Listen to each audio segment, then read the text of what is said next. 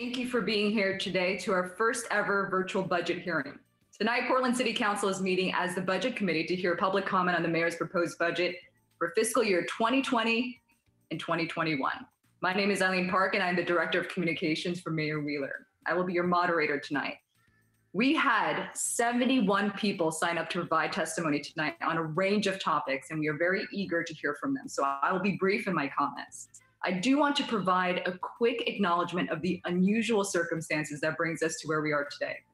We all know that the COVID-19 crisis has in many ways turned our lives upside down. And throughout this crisis, the city has worked hard to maintain the continuity of critical services for many of our communities.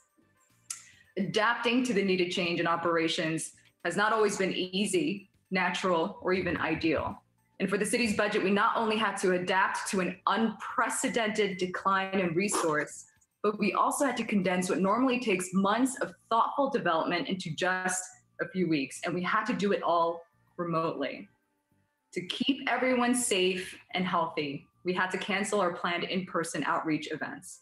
And to comply with Oregon budget law, we had a very small window within which we were allowed to hold this hearing. Unfortunately, this date also conflicts with many other important community events. So we want everyone to know that the mayor's proposed budget takes significant steps towards solving the anticipated budgetary shortfall. So our agenda for the evening is as follows. Budget Director Jessica Kennard will provide a brief presentation outlining the city's budget process, and how the mayor's proposed budget adapted to the sudden decline. We will then hear the mayor's message on the proposed budget as required by Oregon statute. Then we look forward to spending the majority of the time tonight hearing from you, our community. Due to the need to ensure a streamlined virtual process, testimony appointments were arranged ahead of time. So thank you to the community members who are currently gathered in the virtual meeting to provide comment. We appreciate your time, your participation, and especially your patience tonight. We have extended our meeting time tonight to 9 p.m. to accommodate every single person who applied to comment.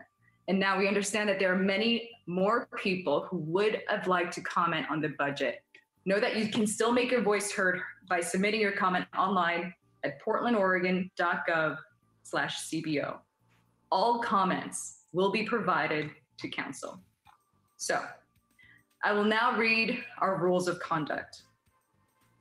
The City Council represents all Portlanders and meets to do the city's business. The presiding officer preserves order and decorum during City Council meetings so everyone can feel welcome, comfortable, respected, and safe.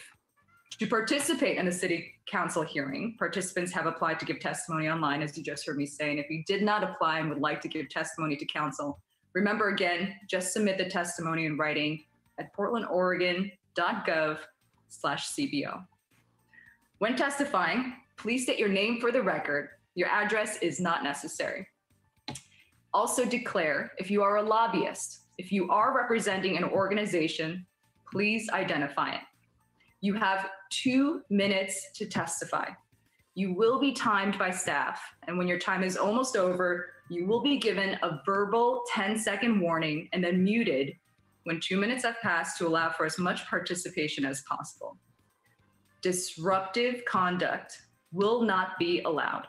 If there are disruptions, a warning will be given, and if the disruption continues, a community member will be muted and then ejected from our Zoom meeting.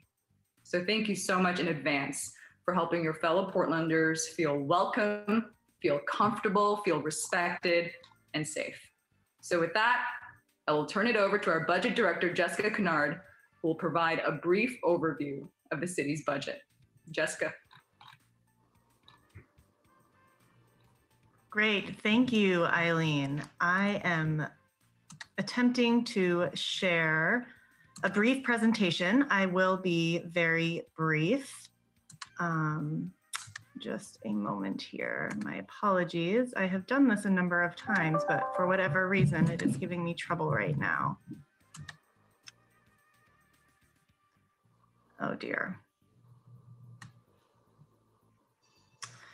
So I am going to go ahead and just talk about the overview that I was going to give because for whatever reason, my screen is having trouble sharing. And I do want to make sure that we preserve most of the time for you all to speak. But I wanted you to know that in line with Eileen's talking points, we have gone through really unprecedented time budgetarily and financially.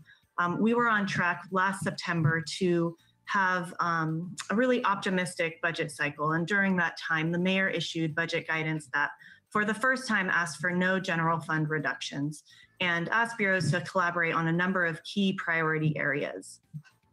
As recent as last February, just 3 short months ago, we anticipated having a $28.5 million general fund surplus. Then COVID-19 happened and everything changed. Very quickly after the governor declared the stay home, stay safe order, we re-looked at our financial projections and our city economist, Josh Harwood, provided an update to our revenue forecast that showed a $75 million decline in our discretionary resource. That is about a 13% decline in our discretionary resource. So we quickly had to shift gears as we sought to stay to the required timelines associated with our budget process. And we released the mayor's proposed budget last week, but balancing to this new revenue picture. We prioritized as part of the actions that we took, looking for any and all solutions that preserved our current services and our employees. We solved about $59 million of the projected shortfall by not affecting bureau budgets. And then we took some cost containment strategies across the city to try to even the reductions and even the impact of the reductions across bureaus, again, to try to preserve as many services and jobs as possible. We did end up asking bureaus for some follow-up reductions as part of our preparation for our fall budget monitoring process. We at the city not only budget annually, but we also have points during the year when we open up the budget to make mostly technical true-ups. However, this year we anticipate that the coming fall process will be more significant as we look to better understand what our financial picture looks like and look towards further potential reduction options from bureaus in the fall. So it has been a really unprecedented spring for all of us for a number of reasons, but significantly so from a budget standpoint. I appreciate all of the time and energy that you all have spent in being here with us today, and I look forward to your public testimony.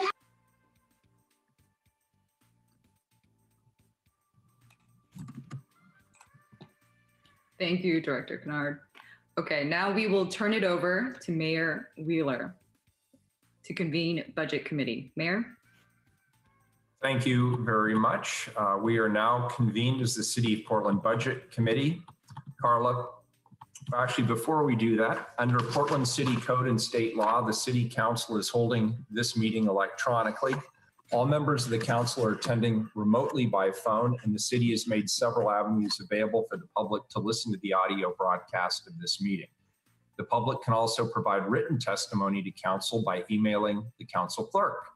The council is taking these steps as a result of the COVID-19 pandemic and the need to limit in-person contact and promote social distancing.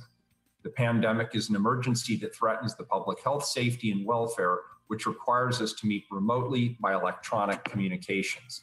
Thank you all for your patience, your flexibility, and understanding as we manage through this difficult situation to do the city's business. With that, Carla, please call the roll. Hardesty? Aye. Udaley? Here. Fritz? Here. Wheeler? Here. Okay, thank you. And now we will hear Mayor Wheeler's message on his proposed budget. Mayor? Thank you, Eileen. Thank you all for joining us tonight. Before we move into testimony, I'd like to share a brief overview of this year's proposed budget. This is like any budget I've ever produced. Who could have imagined even just 3 months ago that we'd be facing the challenges now before us? Portlanders, along with so many people around the world, have been suddenly and deeply impacted by COVID-19. We've been hurt financially, socially, and emotionally. And cities all around the country are facing budget crises to go along with the public health crisis of this pandemic. Through this budget and the additional resources that will be flowing to your community to help us respond to COVID-19, I'm focused on supporting frontline communities that have been hurt first and worst. COVID-19 has not only highlighted inequities in our community, it's magnified them. People of color, struggling families, people living outside, vulnerable tenants and small business owners. These Portlanders have been hit hardest by this crisis, and they must be our top priority as we invest in our recovery. We have both an opportunity and a responsibility to take advantage of this moment, to re-examine the way we do things, who our systems benefit and don't, and to rebuild a more equitable way forward. As you may have heard or read, we expect a general fund revenue shortfall of $75 million next year. But our budget is built on a strong foundation, and we will be able to largely withstand the economic blow of this pandemic. There's no easy way to cut your budget by $75 million.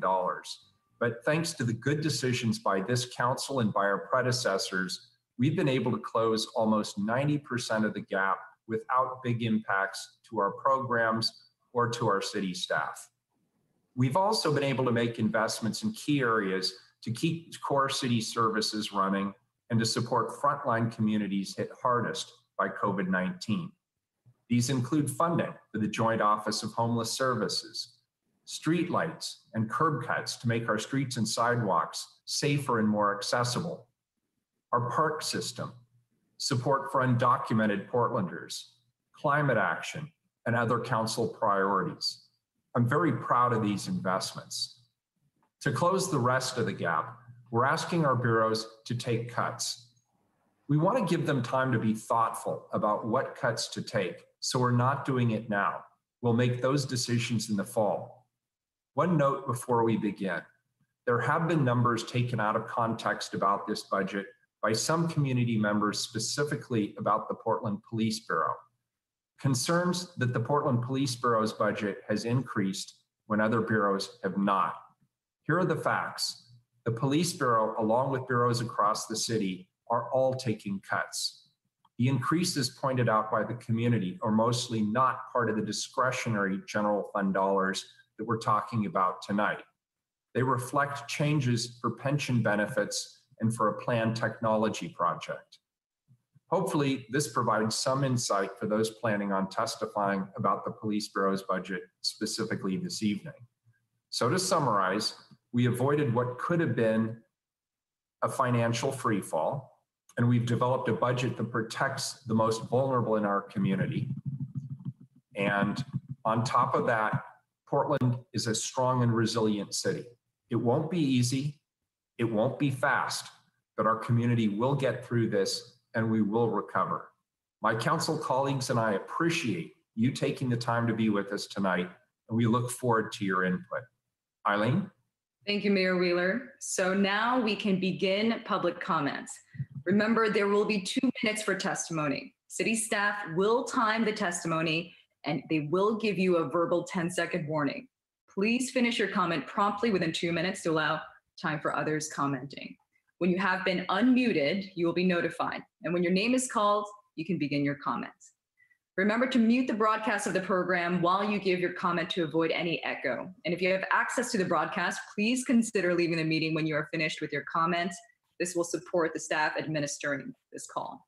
One note before we begin with public testimony, however, it looks like everyone who signed up isn't reflected in our Zoom meeting page right now. So please be patient with us as we navigate this in real time, considering this is an unprecedented virtual virtual public forum meeting, and there will likely be some technical glitches that we learn along the way. So thank you again for your patience. Thank you again for helping your fellow Portlanders feel welcome, comfortable, respected, and safe.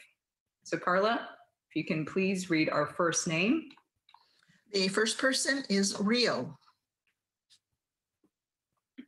Hi, my name is Rio Chanel. I live in the Kearns neighborhood of Portland, Oregon, and I come here representing Care Not Cops PDX. Last night in front of City Hall, we screened an hour-long compilation of testimony from community members who are teachers, nurses, social workers, people who deeply care about their communities and the folks they work with. They pleaded and demanded for the city to divest from policing and instead invest in real solutions for our communities like housing, healthcare, food, fareless transit, rent relief, and so much more. They shared their own experiences with police violence in Portland, discussed the impacts policing has had on their family and friends, and made it clear that policing does not keep our communities safe. We were driven to take this action last night because the city canceled all 3 community budget forums scheduled for April without rescheduling them, which you have acknowledged. And as much as we understand this unprecedented time, we still need to make sure that more voices from the community would be heard. All the city commissioners were invited, and to our knowledge, the only commissioner who attended was Joanne Hardesty. So thank you, Joanne. In closing, I just want to reinforce the sentiment that city commissioners and the mayor have a responsibility to serve the public and prioritize the needs of the community.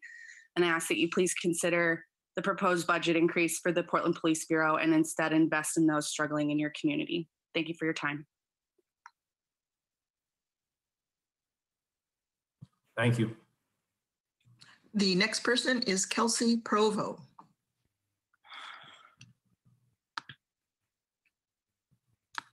Welcome, Kelsey.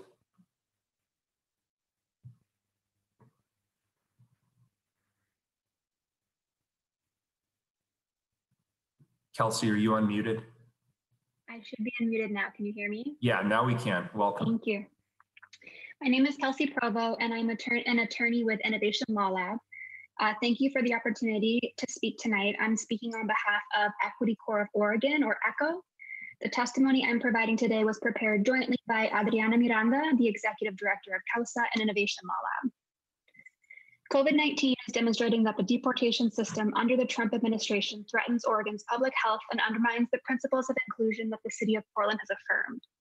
There are approximately 7,300 cases pending before the Portland Immigration Court. Represented immigrants are 5.5 times more likely to prevent an unlawful deportation, yet immigrants in deportation proceedings must represent themselves if they cannot afford an attorney. ECHO has prevented the deportations of 1,096 Oregonians. Over half of the individuals currently receiving legal services from ECHO are Portland City residents.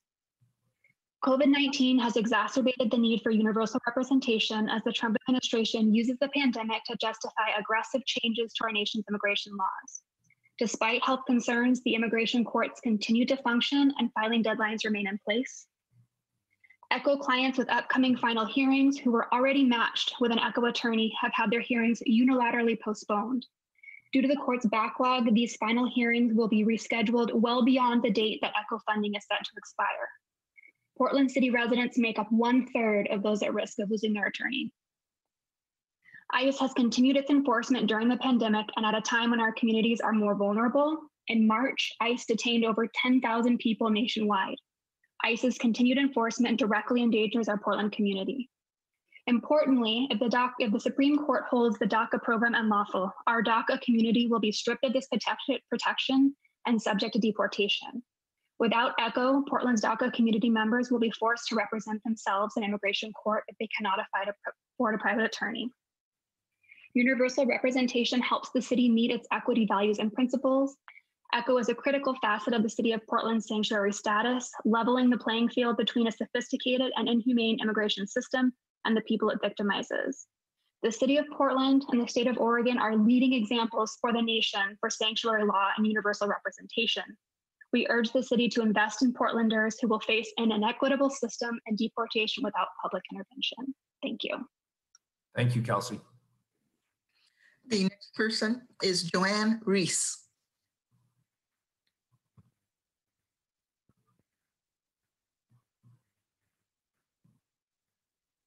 Hello. Welcome, Joanne. Can you hear me? Yep, loud and clear. Thanks. My name is Joanne Reese Lucchini. I live in Lentz.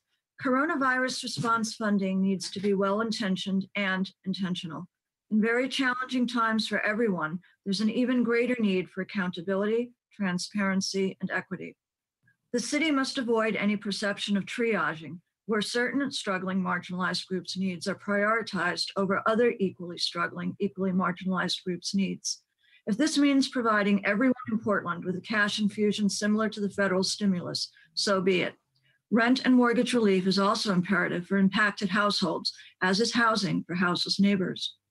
Recent coronavirus response funding through Prosper Small Business Relief and Portland Housing Bureau cash assistance seem to not be that intentional or equitable. With the Prosper grants, accessing the relief was high barrier. Outreach was last minute, requiring fast turnaround and extensive supporting documentation. In addition, the eligibility criteria seemed to flip-flop after the fact, implying selective flexibility. With PHB, there are 19 nonprofits with $800,000 of coronavirus funding to be dispersed by June 30th. Who are the 19 nonprofits? How much of this money will be headed towards administration? Limiting community access to opportunity through poor outreach, high barriers to participation, and flip-flopping eligibility criteria is potentially discriminatory. It allows too many people to fall between the cracks. No one is dispensable or disposable. Need is need, and the need is great. For our collective survival, human needs must be prioritized over status quo bureaucratic bloat. There will be no tolerance for crony disaster capitalism at the city government, nonprofit, or developer levels. Taxpayer-funded public resources must be equally shared. Thank you. Thank you. Appreciate it. The next person is Shannon Kearns. Hi, can you hear me? Yep. Hi, Great. Shannon. Thank you. Good evening, City Commissioners and Mayor. My name is Shannon Kearns, and I live in Selwood. I am a mother of two and a full-time student.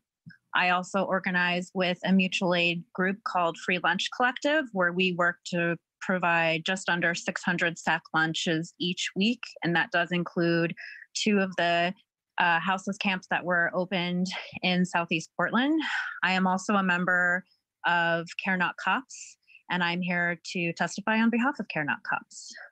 Care Not Cops is here once again for the fourth year in a row to demand that the City of Portland divest from the violence of policing and invest in lasting solutions for community resources and safety instead.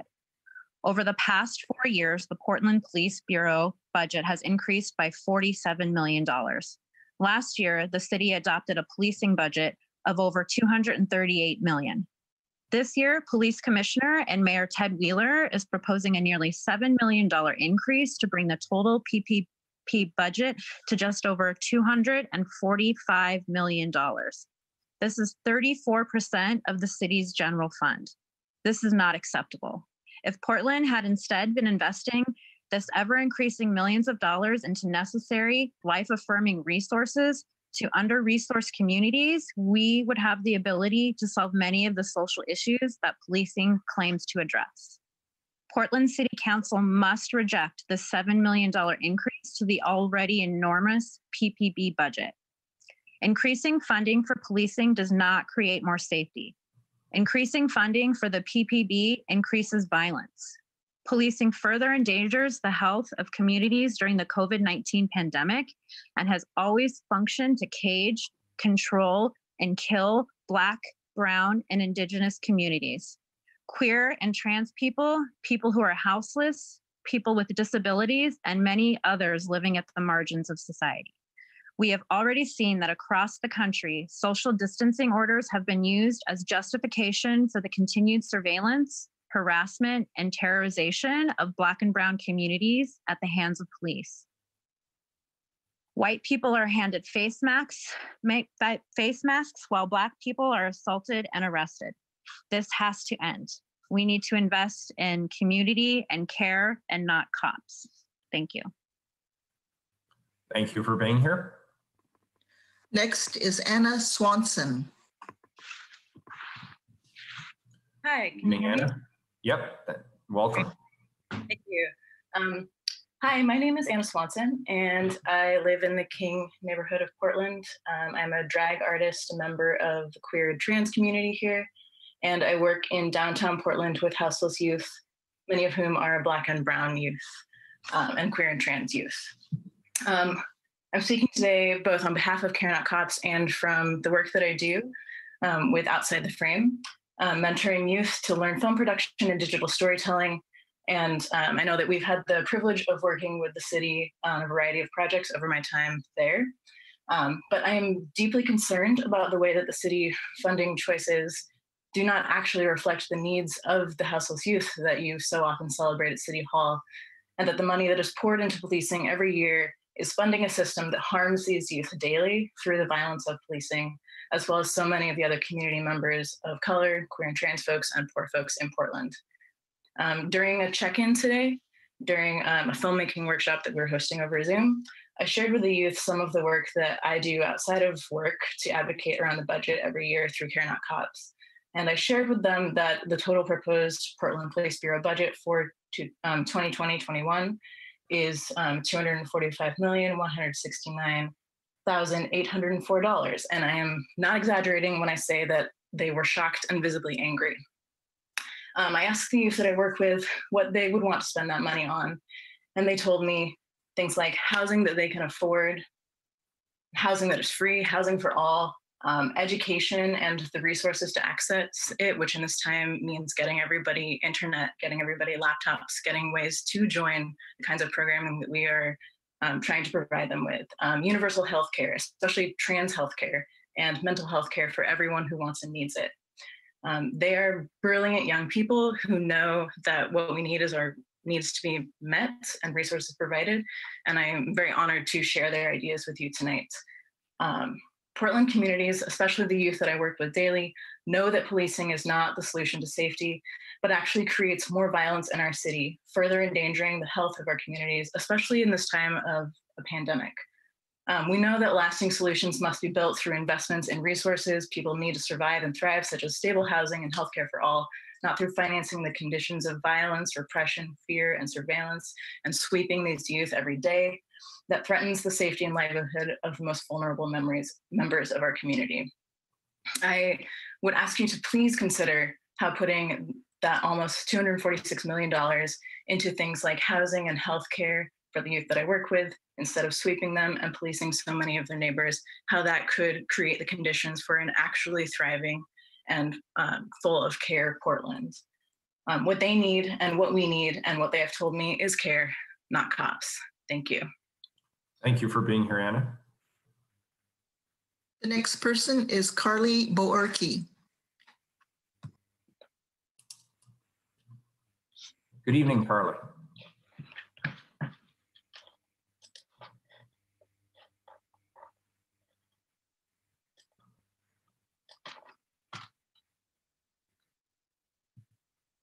Carly, are you on board, and can you check and see if you're muted? There we go. Am I muted? Nope, you're good now. Thank you. Good to go. Okay, thank you.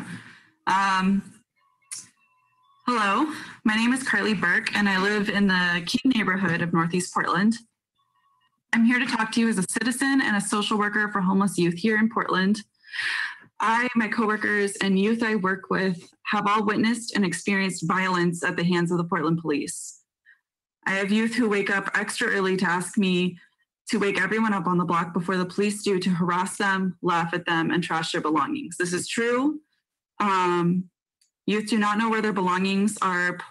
They do not know that their belongings are put in a storage facility. Youth do not have a place to go when shelter is full, when it feels unsafe to stay in, or when they have nights out for messy beds, among other things. They have nowhere to go besides sleeping outside. Yet business owners and city officials think it's okay to uproot someone's entire life who has nothing, give them a citation or a jail sentence, and put their life's belongings in the garbage. I implore you to step into that position. If someone came to your house, told you to move, and then demolished it, all of your belongings, there has to be a better thing that we can put money into besides kicking and quite literally murdering people when they are down. The police don't need more money to harass our neighbors who are suffering the most. We need to put those funds into long-term housing solutions, mental health care outreach, and recovery services. All of us social workers are working with crumbs in this city to work against the current of the police department who continues to traumatize the people we are trying to help. I'm here to ask you to take that money that is allotted to the Portland Police and invest it in life-sustaining resources like housing for our community. Thank you. Thank you for being here, Carly. Next is Thu Phan.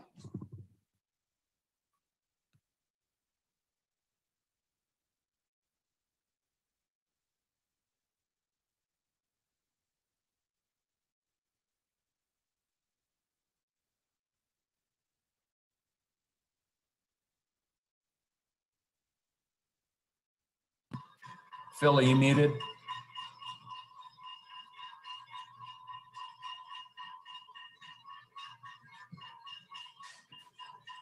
Carla, why don't we skip to the next person, then if Phil, let's call on Phil after the next person and see if we can get him on board.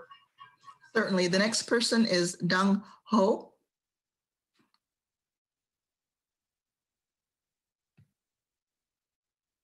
Hello, can you all hear me? Loudly and clearly. Hi, good evening, commissioners and mayor. Thank you for having us all here today virtually. My name is Young Ho, my pronouns are she, her, and I'm the Tenant Education and Support Director at Community Alliance of Tenants. CAT, as most of you may know, is Oregon's oldest tenant-led membership organization advocating for and with renters for safe, stable, and affordable housing. Our work is led by renters who are most impacted, people with disabilities, low-wage workers, people of color, immigrants, and refugees. Our Renters' Rights Hotline manager, Tim Orr, was not able to join tonight because he is running our hotline. We actually just launched live hotline hours for our CAT members, and this is our second pilot week of that. So I asked him what he wanted to share with you all tonight, and we spoke about the necessity of our services and programs during the pandemic and post-pandemic. So these are his words. Our work is just as important as ever. Tenants who were stable before have become destabilized in their housing. Tenants who were unstable before have become even more unstable. People need a place to go that will help them navigate this situation with empathy and compassion. CAT can provide that. And so we ask that you continue to support our work with ongoing, stable, sustainable funds in the next fiscal year and beyond. And thank you for your time. Thank you. Appreciate your being here.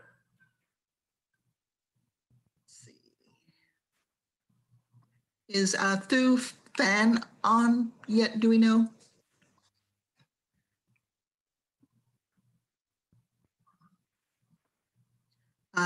Let's go with Violeta Alvarez.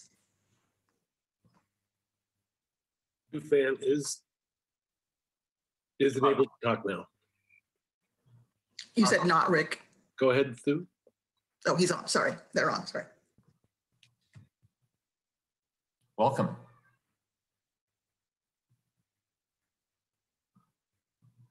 He's unmuted.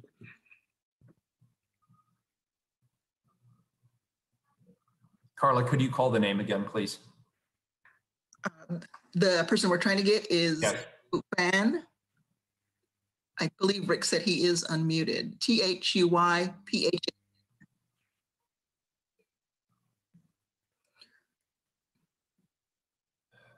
Well, for some reason, we're not hearing that individual. We'll have to go on to the next.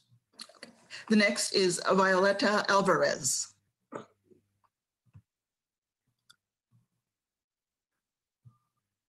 Hello, can you hear me? Yes. Good evening. Great. Hi, my name is Violeta Alvarez, and I'm with the Community Alliance of Tenants. I first want to thank you for your continued support that has allowed us to provide essential information, resources, and tools to tenants throughout the city of Portland to ensure that they have access to safer, affordable housing and that they can remain housed. Our hotline is one of our key services to inform tenants, empower them, and connect them to resources and support that they need. During this time, our hotline has been extremely valuable in informing tenants in different languages about the new laws, changes, and updates and other housing information. I will be reading a testimony from a tenant that reached out to us through our hotline. Quote, my name is Brenda Lara, former resident of Portland, and I am pleased to write this testimony for the great support and benefit that CAT has been to me. I can now pass information to others about CAT and about the The work CAT offers to tenants to educate us, support us, and guide us in our tenant rights, since by not being informed, we can be easily mistreated, as it was my case. I am grateful for CAT and its support for all the information in Spanish at no cost, so that I could face my situation with determination, since I would not have been able to resolve the situation on my own. And I am sure that, like myself, there are a number of tenants whose support from CAT is fundamental in order to protect ourselves according to our rights, which, as we know, there are unfortunately many cases of abuse of power, but CAT as an organization is there to support us all. We are many tenants who take advantage of CAT's great services and work, and I hope that their work can continue to support many more tenants with the great disposition and service that they provided me. I am deeply grateful to CAT. Quote, again, I want to emphasize that with your support, we are able to provide services and information to tenants like Brenda and others in the community, particularly those who are disproportionately impacted by the housing crisis, such as Black, Indigenous people of color, immigrants and refugees, low income and disabled tenants. It is important that CAT's programs continue to receive ongoing sustainable funds to support tenants through the pandemic and beyond. Again, thank you for your continued support in the coming fiscal year. Thank you for joining us and sharing your thoughts. We appreciate it. Next is Andrew Brown.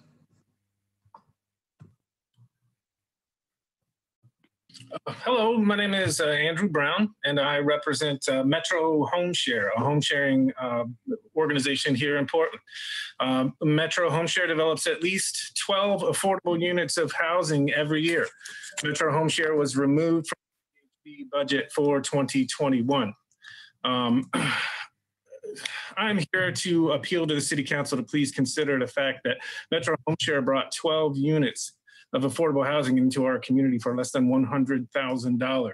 That's not each, that is for all 12. By the nature of this program, these units are shared. So 24 low income and extremely low income community members were housed for 1 year for an investment of $100,000, or actually the contract was for 90, so $2,750 a piece.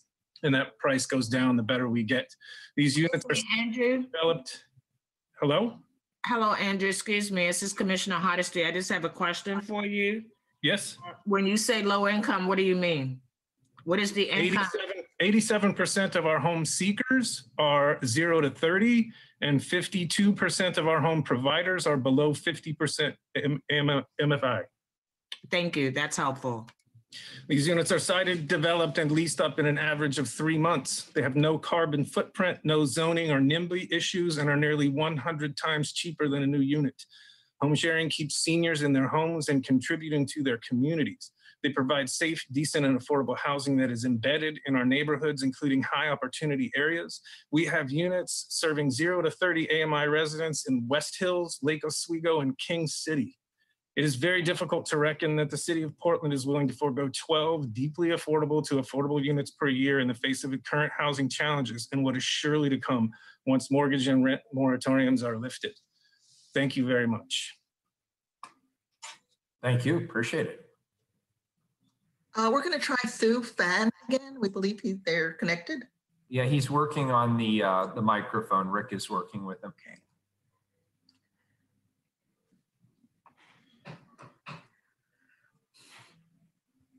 So maybe on to the next person while we wait. Yeah, let's keep going, and then when Thu Phan's microphone is fixed, we'll take testimony. Next is Sharon Eldridge. Good evening, Sharon.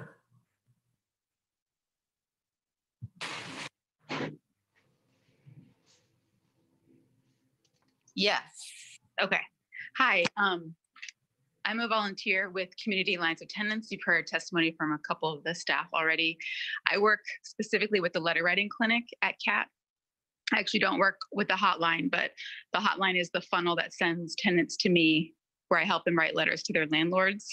In the 4 years I worked at CAT, I have seen tenants in dire situations. And actually, I haven't written any letters with tenants lately. CAT is closed, and no one is, haven't had anyone funneled to me. So I can only imagine what tenants are experiencing now. Actually, I'm kind of out of the loop currently, but knowing what baseline was and how dire baseline was, I would just really like to see us make tenant protections, just more fairness in laws and rights for tenants. I'd just like to see that going forward with any budget considerations, that we really consider people at the borders, at the margins of staying in their housing, that we really make that a priority in our budget considerations. That's all. Thank you.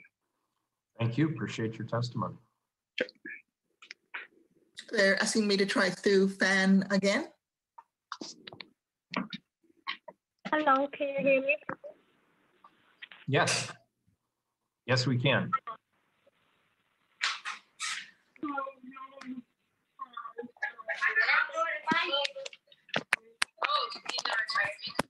Now we hear children.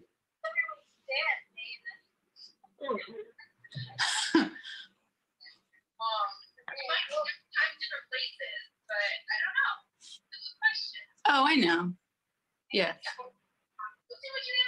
Okay, Sharon, I think you're still live. Am I still on? Oh, sorry. Yeah. How do I? Oh, I will. Yeah, down on the lower left. Okay.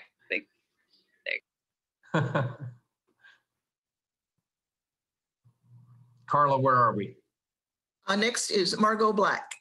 Thank you.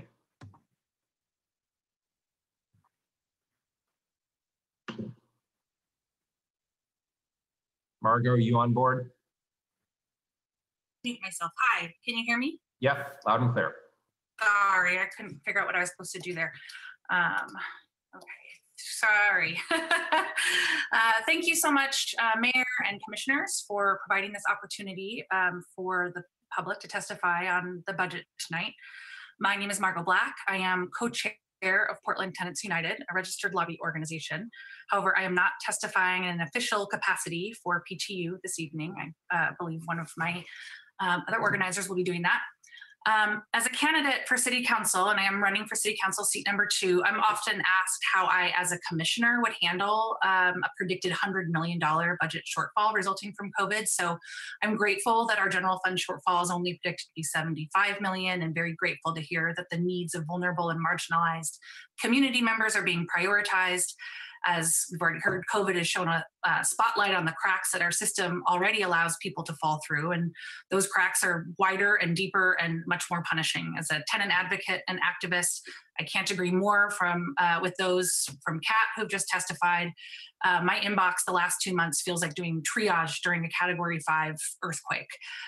It just feels like carnage. And I don't think we have even seen what's to come after the eviction moratorium ends, and we see the full impact of telling renters that they have months of accrued rent to pay back, or they need to face eviction.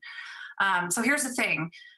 We need to match our rhetoric about these unprecedented times with unprecedented action in order to ensure that we really do emerge stronger, more resilient, and actually close those cracks so that we're ready for the next pandemic, or the earthquake, or our encroaching climate crisis. And this means more than prioritizing those most impacted when deciding what to cut. It means no cuts. It means raising revenue so that instead of cutting services, we're expanding services and programs and opportunities so that we are ready. The old normal wasn't working for so many of us. And if we truly believe that we aren't going to head back to the old normal, but we want a better and healthier city, then we need to think outside the box on our budget and start to ask, where is the money? It's out there and we need to go get it. We need to tax the rich. We need a progressive taxation on corporations. The money is out there. Yes, many of us have lost our jobs. Lots of businesses are losing revenue. Our small businesses are shuttering forever, potentially. But that doesn't mean that there is no money. Some businesses are booming under this, and the stock market has rewarded many during the last 2 months. And it is time to finally go capture that revenue and fund our budget to actually protect those most marginalized and vulnerable in our community. We need to create a massive relief fund for rent. We need to robustly expand the rental services office so that we actually have the ability to address the deplorable situation that we just learned about in Coin 6's expose of Home Forward and Income Property Management. That was a report that was 14 months in the making. It had nothing to do with COVID.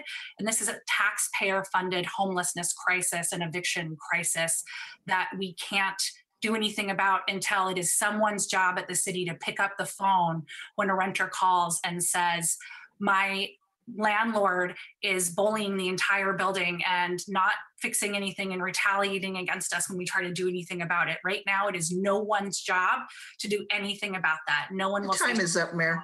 Thank you.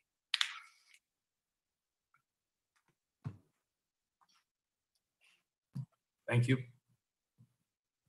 I believe we're going to try through Fan again.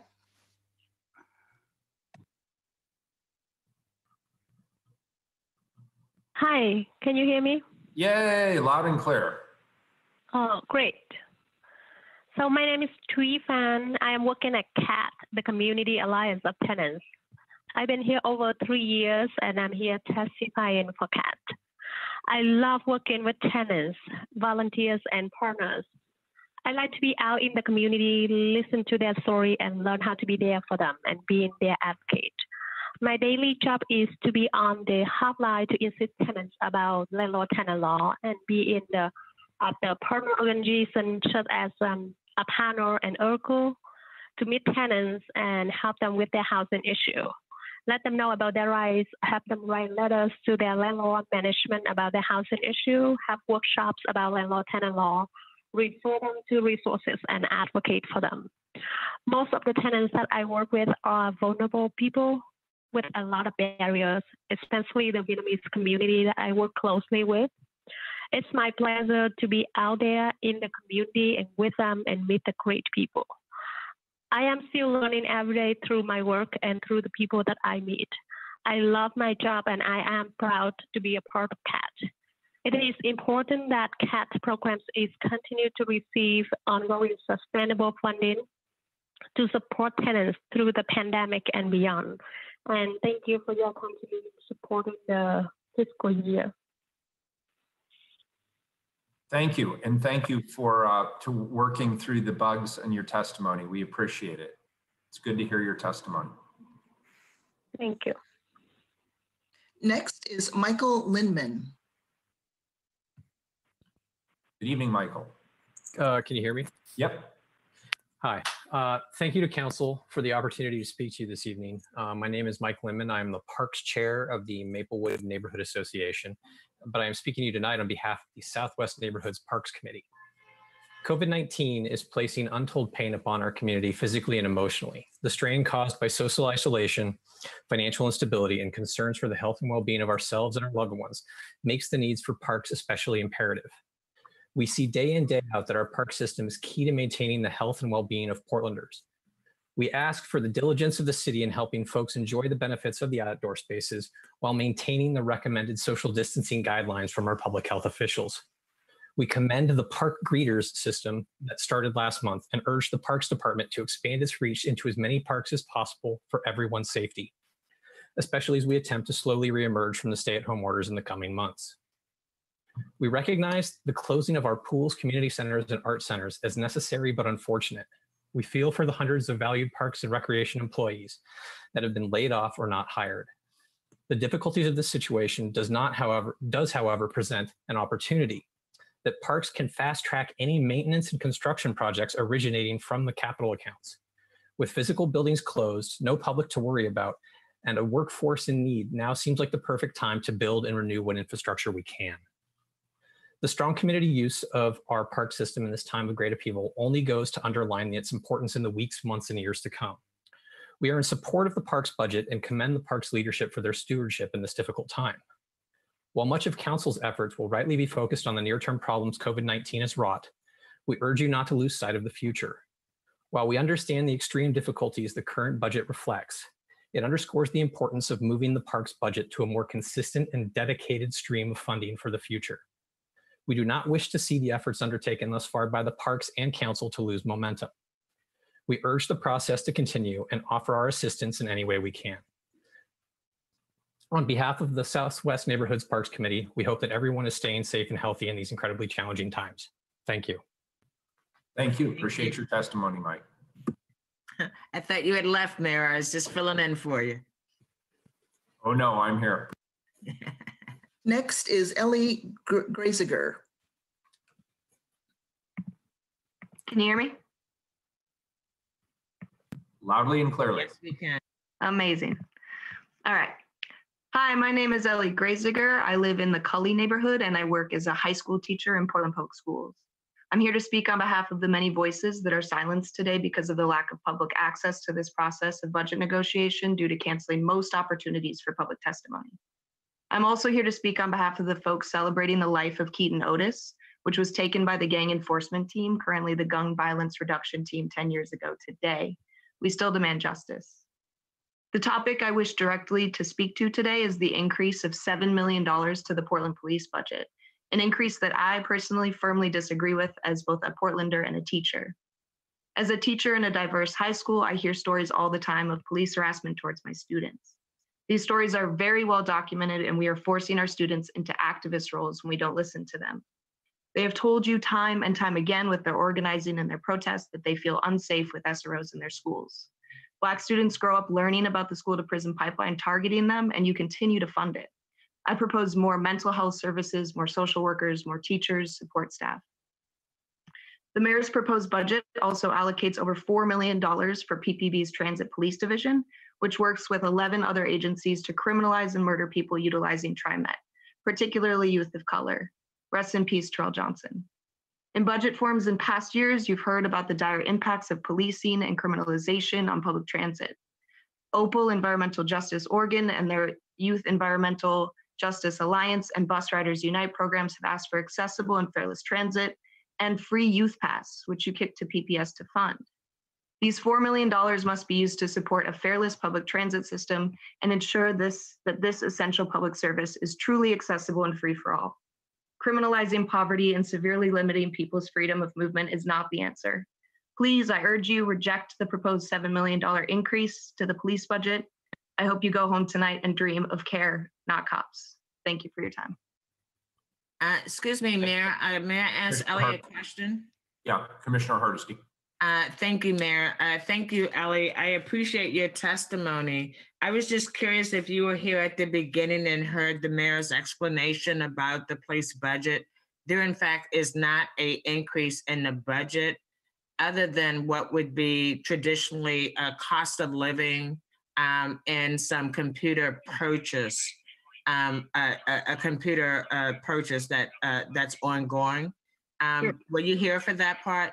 Unfortunately, it took me some time to log on. I'm curious about that part, but I still, in pandemic times, disagree with even that type of increase, especially as teachers are furloughing ourselves. So I did miss that part though. Okay, well, I just wanted you to have good information. I absolutely support your premise around transit police officers. We have a proposed budget that has not been approved as of yet. We'll do that next week. But so I appreciate your testimony and would love to get it in writing if you have it in writing. You could just email it to the board clerk and she will make sure that we all get it. Amazing. Yeah, I can do that. Thank you so much. Thank you. Appreciate your testimony.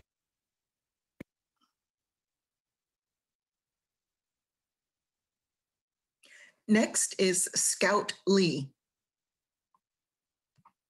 Welcome, Scout. Hi. Thank you. My name's Scout. I live in North Portland. I'm a member of ILWU Local 5. I just wanted to say that Care Not Cops, in coordination with 30 other community organizations, recently wrote a statement and conducted phone zaps urging City Council to take necessary measures to protect the safety and well-being of the most vulnerable members of our community during the COVID-19 pandemic. The systems of policing and incarceration have no role in public health or safety. It is evident now more than ever that true safety looks like resources such as housing, food security, rent assistance, and healthcare. To increase the police budget at the same time that this pandemic has further threatened the livelihood of people already struggling to access these essential resources is betrayal of the very people you claim to represent. Almost 900 individuals signed on to our demands advocating for city and state resources to be directed towards cultivating conditions people need to survive instead of policing and incarceration. In the midst of a global pandemic that is disproportionately affecting Black communities, and when there is even more need for support than before in the city, the mayor has proposed a $7 million increase to the already well over $200 million police budget. This police budget, whether or not these current increases you say are specifically for cost of living increases, has increased by $47 million in only the last 4 years. We saw that in response to this pandemic, City Council instead decided to take money out of the already too small Housing Bureau budget to provide a too small stimulus fund to only a handful of families. Why couldn't the police budget be the fund that these funds were taken out of? Let me remind you, you're proposing $245 million to go to the police. The stimulus package was only $3 million. We know that policing does not keep communities safe. We know that investing in communities keeps them safe. This means investing in education, housing, healthcare, mental health care, free transit, resources for undocumented people, childcare, and other community-determined resources. When communities are equipped with the resources they need to live safely, there is no need for policing. Thank you. Thank you. Next is Lior Schweitzer. Lior, welcome. Hello. Can you hear me all right? Yes, we can. Yes, we can. Okay, great. Thank you. For the record, my name is Lior Schweitzer. For transparency, I want to state that I am a City of Portland employee, but that my testimony today is not in any way related to that. I'm speaking of Portland Tenants United as an organizer.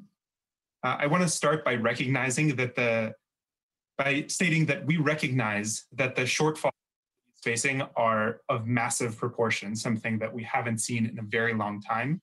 And want to start by really applauding the mayor while working through this budget and trying to keep some really important resources available.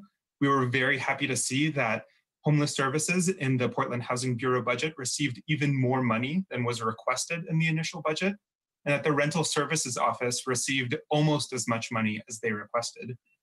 This was not the austerity budget that we feared would come in the face of these types of shortfalls. But we also know that we need to see more. As has been mentioned by members of CAT and by Margot, harassment of tenants has gone through the roof. Portland Tenants United has been receiving constant barrage of messages from tenants who are dealing with intense situations with their landlords because of the current situation. And without rent forgiveness and rent debt cancellation, evictions are coming once the payment period for rent is going to be up. That means that in order to protect tenants, we really need a big and bold rental services office. And we think that especially now that there are millions of dollars coming in from the registration fee for landlords, this is the time to maintain and increase the investment in that office, even beyond what the Portland Housing Bureau requested, to make sure that they can provide the services that are needed. Tenants need legal support when they're going to get this type of harassment and these evictions. Tenants need support in the form of hotlines like CATS or hotlines provided directly by the Rental Services Office to explain to them what their rights are and to explain to them how to assert their rights.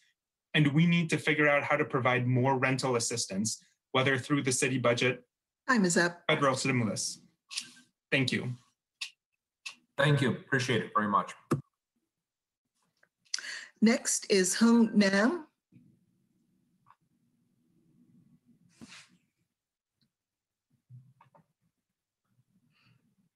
Can you hear me? Yep, loud and clear. Great. Hi, my name is Hyung Nam. I'm one of the coordinating committee members of the Portland Metro People's Coalition of over 20 community organizations. We were part of the community struggle last year over the city budget, especially to save vital parks programs from cuts. That work led me to carefully study the city's budget and volunteer to serve on the Budget Advisory Committee for the Portland Police Bureau. Budgets are moral documents. Joseph Schumpeter remarked after World War I, the budget is the skeleton of the state stripped of all misleading ideologies, the truest reflection of the distribution of power and influence. Portland spends over 50% of its general funds on public safety, of which the majority is spent on policing. We need to think about what Portland really needs and think about what public safety means. Portland Police Bureau has consistently shown that they don't serve the public. Their own study found over 71% of Portland residents have little trust of the police, with even higher levels of distrust among people of color. Furthermore, the majority of Portland police's arrests have been of for low-level offenses of unhoused people. Policing unhoused people is a violation of human rights. It also perpetuates a cycle of criminalization that traps people in poverty, ultimately costing the city, county, and state more money. Relying on police to respond to homelessness is not only more expensive than relying on social workers, but it's also much less effective. The PPB has requested additional funds for overtime to police protests in this coming election year. From what we have seen, over-policing using riot cops and military weapons does not help public safety. It has led to not only violation of people's rights, but also results in costly civil suits and insurance policies. The PPB's consistent use of riot gear, flashbang grenades, and chemical agents against the public is actually inimical to public safety. And with COVID-19 this election year, it's even more unlikely that such policing will be needed.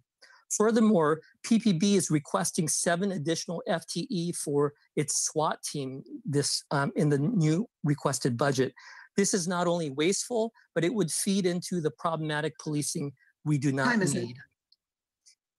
I'm sorry, am I out of time? Yes, your time's up. Thank you. Thank you. Next person is Kate Hall. Hi, can you hear me? Yep. Hi, my name is Kate. I live in downtown Portland, and I am a social work student at PSU. If this budget is a moral document, as Mayor Wheeler has said, what does this say about the values of you, the mayor, the police commissioner, and the city council, if you decide to approve this proposed budget as it is written?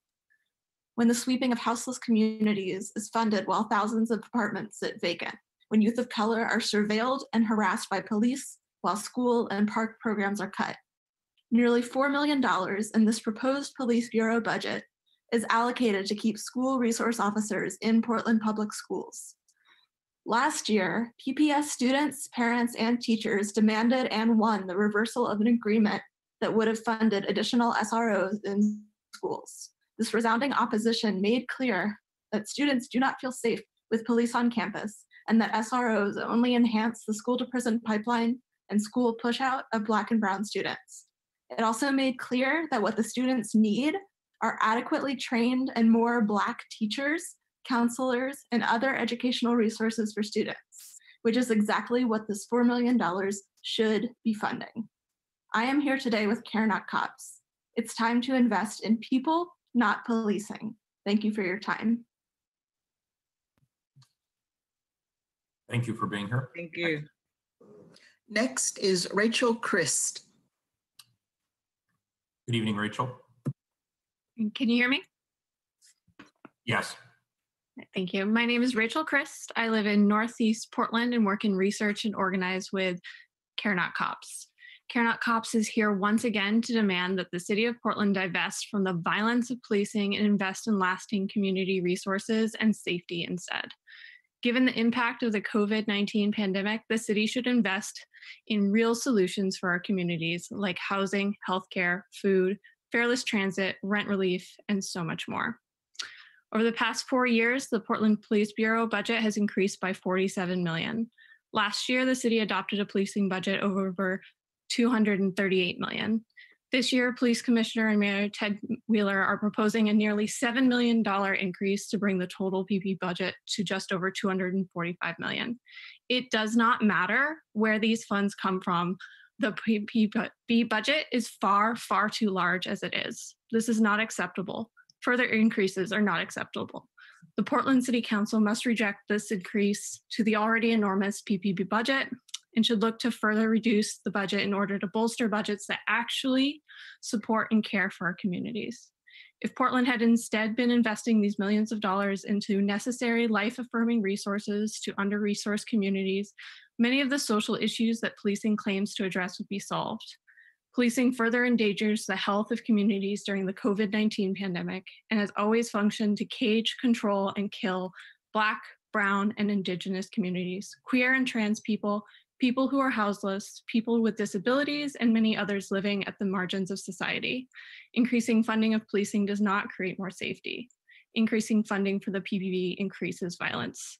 I'm here today with Care Not Cops. We have already seen that across the country, social distancing orders have been used as justification for the continued surveillance, harassment, and terrorization of Black and Brown communities at the hands of the police. White people are given face masks by the police, while Black people are assaulted and arrested. This has to end. You can help end it. Thank you.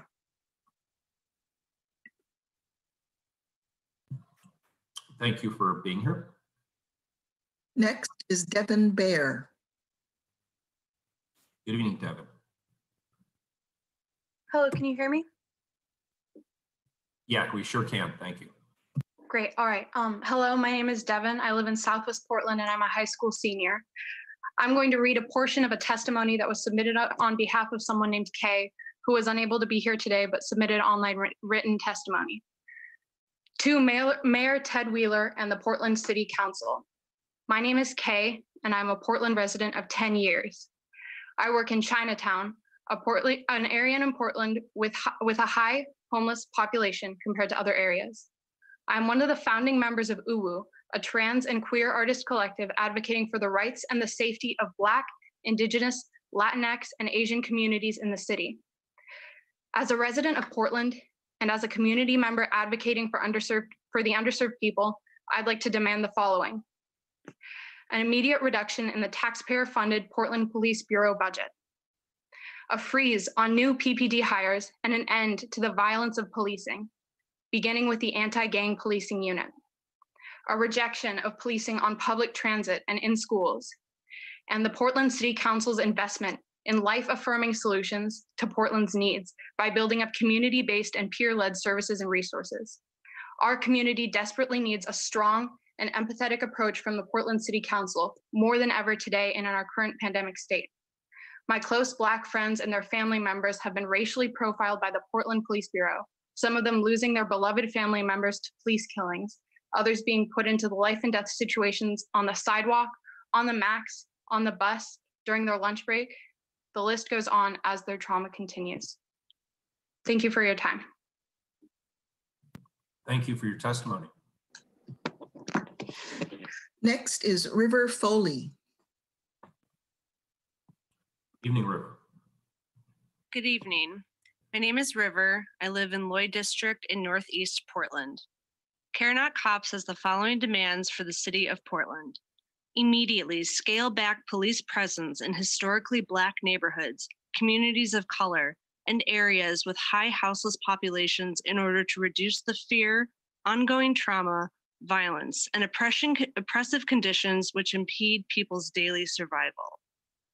End all new arrests. Release all people being held on pretrial in Multnomah County jails, along with those that have been serving misdemeanor sentences in those facilities and those being held on parole or probation violations or other warrants. Policing, prisons, and jails are vectors for the spread of COVID and have always been antithetical to public health. Develop and implement a plan to dismantle the Gun Violence Reduction Team, previously the Gang Enforcement Team, to stop its well-documented practice of targeting Black and Brown people, particularly young people it has not stopped arbitrarily designating as gang members, despite the claim that it has. Immediately reduce the Portland Police Bureau budget and reject the proposed increase of nearly $7 million over the last year's adopted budget. Invest in life-sustaining, dignified health and income support resources that will allow people to take social distancing measures to survive this pandemic and ultimately reduce people's vulnerability to targeting by police. Implement genuine strategies for dignified, temporary, and permanent housing, rent relief, and halt sweeps of houseless encampments and other villages. Include impacted and targeted communities at the forefront of determining city investments in life-sustaining resources and related policy objectives.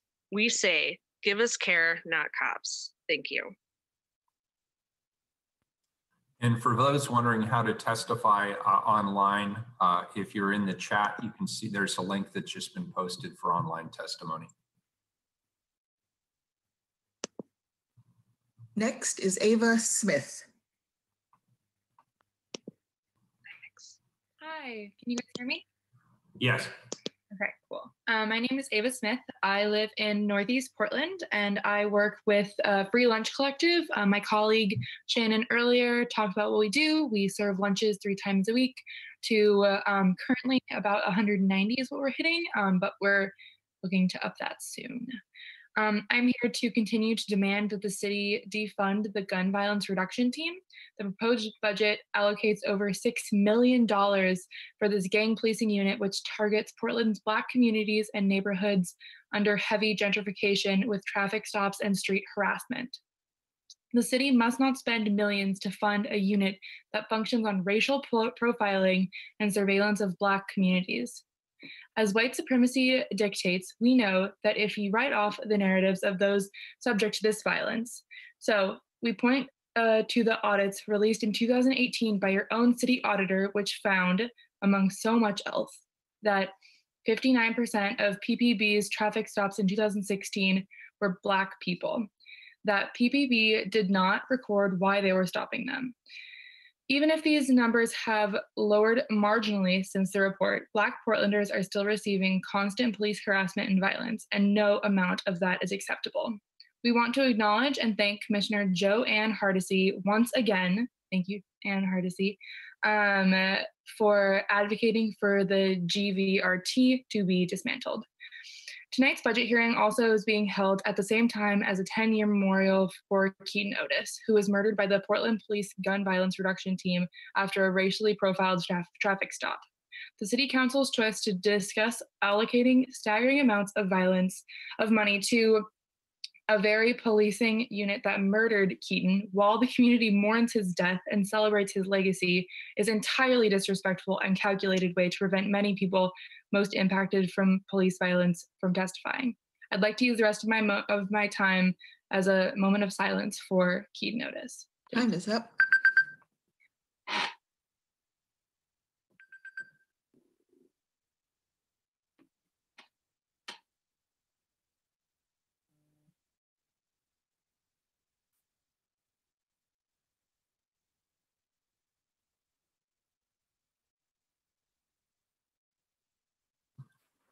Next individual, please, Carla. Is Michael DeSantis. Thank you, Mayor Wheeler and commissioners. My name is Michael DeSantis, and I serve as a public policy associate with Ecumenical Ministries of Oregon. Each year, EMO serves thousands of Portland residents through our 8 direct service programs. Through our Second Home program, we empower unaccompanied houseless youth to complete their high school education by matching them with volunteer home providers. And I'm here today to invite the city to join us in supporting these youth by committing additional resources to meet their increased needs during the COVID-19 pandemic. This crisis poses a particularly dangerous threat to youth experiencing homelessness. As many as 3 out of every 4 of these youth live with an underlying chronic medical condition, and their high level of mobility places them at an elevated risk for both contracting and also spreading the disease. Experts agree that the pandemic will lead to an increased number of houseless youth. The crisis has forced many youth to self-isolate in abusive home situations, and more youth are choosing to leave home to protect their own safety. Even more youth will lose their housing due to the pandemic's economic fallout, similar to trends we witnessed during past downturns, such as the 2008 recession, when the number of houseless students in the US rose by 50%. Even before the pandemic, Portland faced a youth houselessness crisis. Last year, PPS identified over 1,200 houseless students, 1 in 6 of whom were unaccompanied. We also know that our city has hundreds, if not thousands, more houseless youth who are no longer even in school or have chosen to hide their housing status out of fear and shame.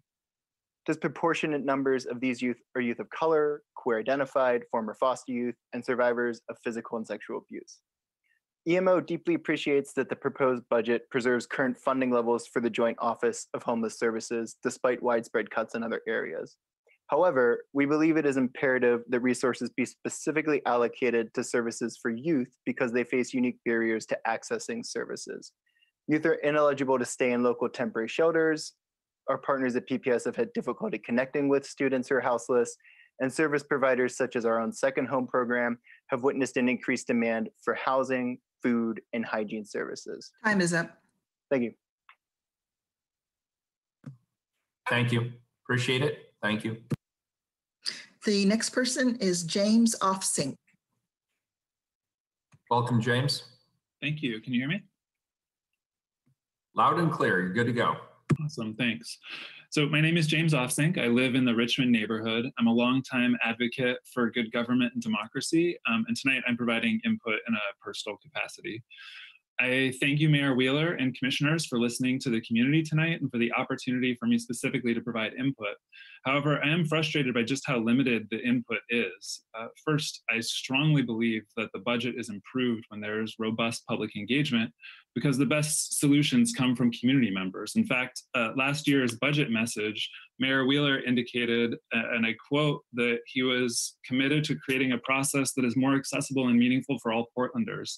In addition to traditional town hall events, and then he goes on to describe all of the public engagement opportunities last year and says, I look forward to trying new ways to engage the public in future budgets, and I will be creating more opportunities for Portlanders to voice their budget priorities earlier in the process as we develop the budget for fiscal year 2021. So I've been disappointed to not see that be followed through on. Instead of a robust public process, we had less than 30 hours to review a lengthy and complicated document reflecting hundreds of programs and dozens of bureaus that made significant changes in formatting from previous years, making it difficult to even independently baseline this year's numbers to our historical ones.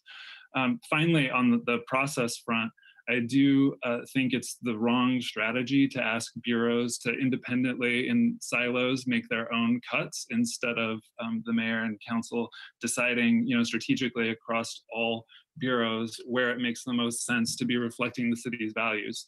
So I want to, moving on from the process issues, I want to use the rest of my time to, I think, agree largely with much of the testimony that I've heard here tonight. And I apologize, I've only been on for maybe the last 45 minutes, so I did miss the beginning of it. But I do want to just double down on that. Our police budget does not reflect the values of our community. And specifically, there are areas including the student resource officers that students across the city have routinely rejected and demonstrated against. Thank you. Also, the gun violence reduction team and transit police need serious reductions in future budgets. Thank you. Thank you. Next is Dan Manning. Mr. Manning, welcome. Hi, can you hear me? Yes, sir. Hi, my name's Dan Manning, and I'm a 45-year resident homeowner of Southwest Portland. And I'd like to reiterate the comments of many previous participants and object to the current and proposed police budget. I don't want to continue living in a police state, and I object to paying to do so. I would like to see the police budget decreased and those funds used to further assist in the needs of the people of Portland that are in dire straits right now, especially homeless and poor people of color. So that's my comment. Thank you very much for taking it.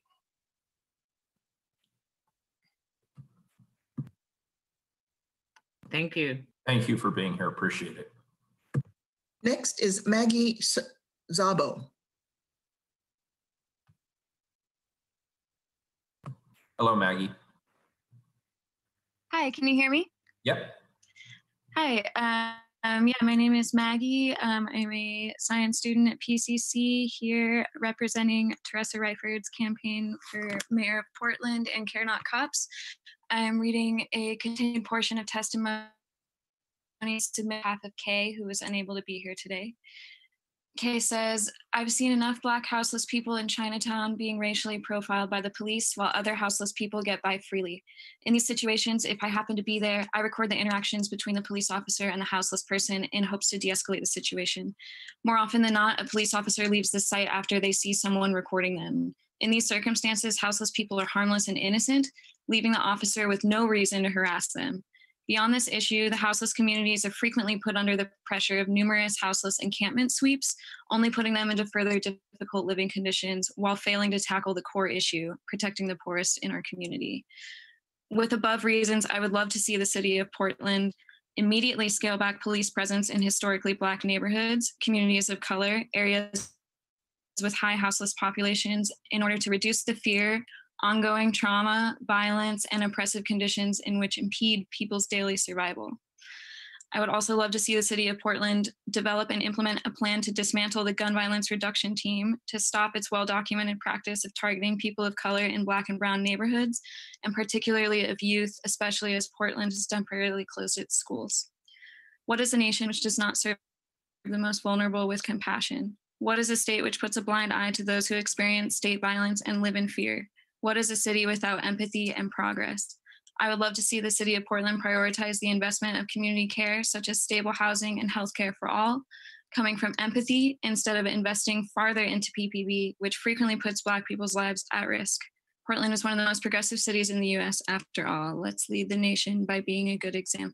For the rest of the time, I would like to take a moment of silence for Katie Notice. Thank you.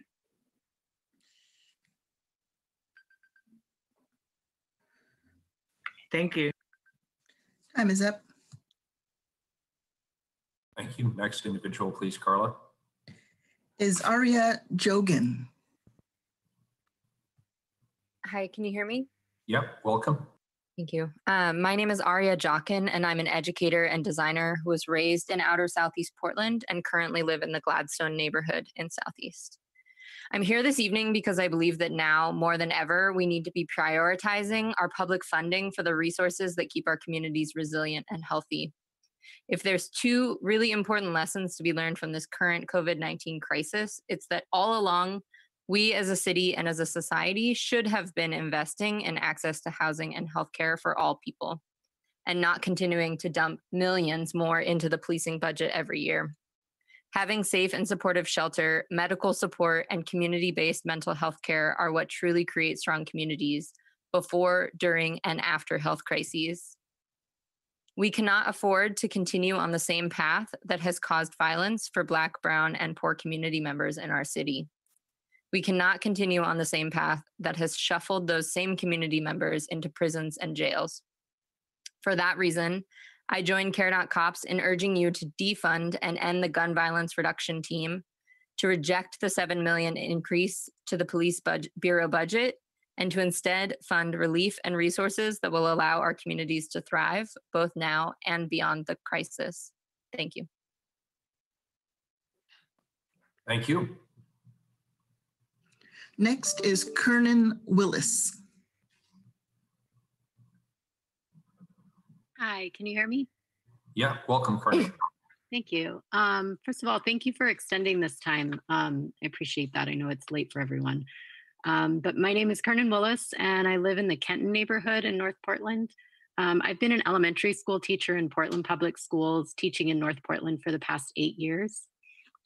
I've worked with many students, primarily Black and brown children, who have been adversely affected by the Portland Police Bureau, either because their parent or relatives were killed by the police, imprisoned, and or harassed by the police. I personally saw how this affected their mental health, their social connections, their ability to trust, and their academic performance. With schools out, I worry about an increase in targeting of Black and brown youth, specifically by the gun violence reduction team, as it doesn't have a good track record. And this is not public safety, this is trauma. So during this global and regional pandemic, as you know, we need to take steps to reduce trauma, not increase it. Portland Public Schools, as you know, we've elected to furlough ourselves for the remainder of the school year in an effort to save funding and teaching positions next year. This furlough means a reduction in mental health and academic supports currently, but the long-term effects will be beneficial. It's a drop in the bucket, but we're willing to do what we can to help our community. I urge that the Portland Police Bureau supports our community by divesting money from their already extreme budget, especially by closing such programs as the Gun Violence Reduction Team, SROs, and the Transit Police, and instead allocate this money to social services, as so many before me have said, small businesses, homeless supports, mental health supports, and education. We need to prioritize care and community building rather than increase trauma and punishment. Thank you. I'd like to take the rest of my time to have a moment of silence for Keaton Otis.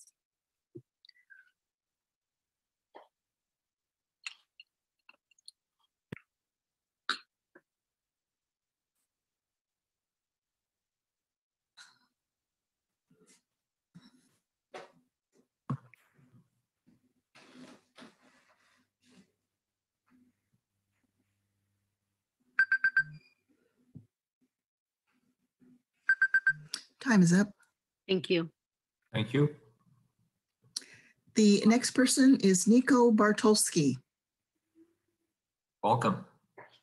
Hi, thanks. Hi, my name is Nico Bartulski, and I live and work in North Portland. First, I want to again bring Keaton Otis's name into this space. Today is the 10-year memorial for Keaton Otis, who was killed by the Portland Police Gun Violence Reduction Team, formerly the Gang Enforcement Team. I'm also here to support the efforts and labor of the Care Not Cops organization. To the point that other folks have made, any type of funding towards police, whether it be cost of living and or upgrading technology, is still funding towards the police. The city of Portland needs to develop and implement a plan to dismantle the Gun Violence Reduction Team, implement genuine strategies for dignified temporary and permanent housing, rent relief, and halt sweeps of houseless encampments in other villages, and also include impacted and targeted communities at the forefront of determining city investments in life-sustaining resources and related policy objectives. This funding has to be invested in community programs such as increased housing, transformative justice models, and education. This is a non-exhaustive list. As a community member who served Portland's most marginalized and vulnerable youth via a nonprofit, who I'm not representing today, it is alarming to see Mayor Wheeler simultaneously push for grant allocation through funding like the Portland Children's Levy to prioritize mentoring and education support services for Black youth, and in the same breath propose to increase funding towards policing. We know that police disproportionately and at alarmingly high rates target, arrest, harm, and murder Black people. How can we say that we're invested in the future of Black youth and at the same time invest in their death sentences at the hands of police officers? We do exactly this when we continue to fund and prioritize the PPP. Again, I can't stress enough the need to reduce the Portland Police Bureau budget and reject the proposed increase of nearly $7 million over last year's adopted budget. Thank you so much. Thank you for sharing your perspective. Excuse me, Mayor. Commissioner Hardesty. It may be worth it to repeat your opening statement. I believe some of our speakers are unaware of the budget cut that you have asked the Police Bureau to take. I could, I'm not sure it's going to have a material impact one way or the other, but the bottom line is all bureaus, including the Police Bureau, were directed to take a 5.6% reduction. Those bureaus that rely more heavily on the general fund will feel that more. The Police Bureau is a heavily general fund dependent bureau. The increases that people are reflecting refer to an absolutely necessary technology improvement project. I don't think anybody has disputed the need for that project, as well as previously contractually negotiated COLA increases and the like. So the increases that people are reflecting are those items. Does that satisfy your need there, Commissioner? Thank you. I think it's always helpful when we repeat information that the public may not have heard. So thank you. Got it. Yeah, good. Thank you, Commissioner. Sorry, Carla, go ahead. Next is Sierra Alberti. Hi, can you hear me? Hi, my name is Sierra, and I live in the Rocky Butte, North Portland area, and I am a graduate of PSU and a current legal assistant working in Southeast Portland. And I am going to read testimony submitted on behalf of someone named Emma, who was unable to be here today but submitted online written testimony. Hi, my name is Emma. I use they, them pronouns. I live in Portland, Oregon, and I'm a former social worker and current organizer with Asians for Black Lives Portland and the C3PO project. I, like many others, am demanding that the city does not approve the proposed $7 million increase to the Portland city budget and instead defunds the police to reallocate funds to social services. I understand that some folks need the police as a resource that helps keep them safe. Often, when I advocate to dismantle police and prisons, the first response I get is, well, who are you going to call if you experience an assault or a rape? Today, I'm choosing to speak to you not as a social worker or as an organizer, but as a survivor of rape myself.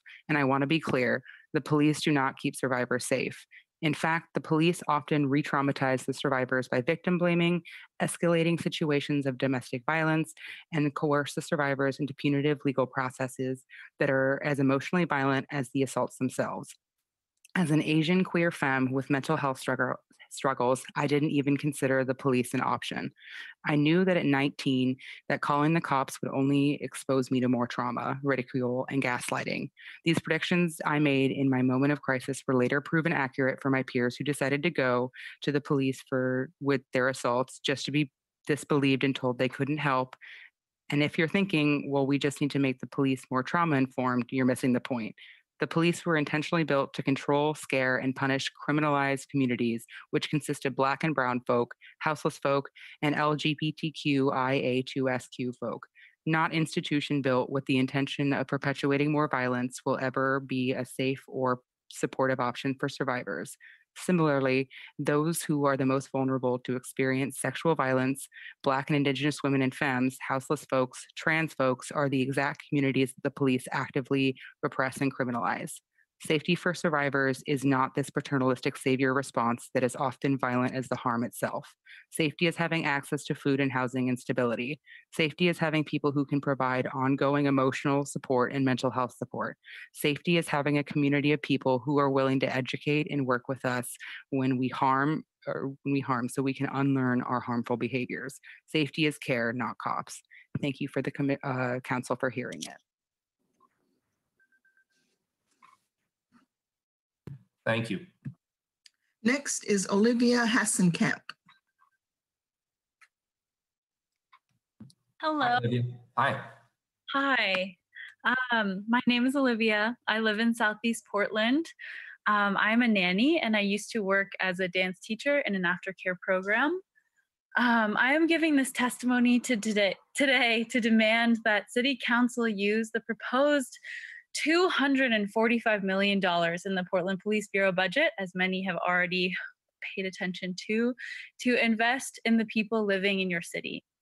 I would like to remind the council that at each budget forum in the past few years, there have been hundreds of community members who show up to ask that their services like access to parks, community centers, and education not be cut. And we are told there is just not enough money. On top of that, this year, in the midst of a global pandemic that is disproportionately affecting Black communities, the mayor is proposing to spend hundreds of millions of dollars to harass, surveil, arrest, and kill those same people through policing. This is horrific and unacceptable.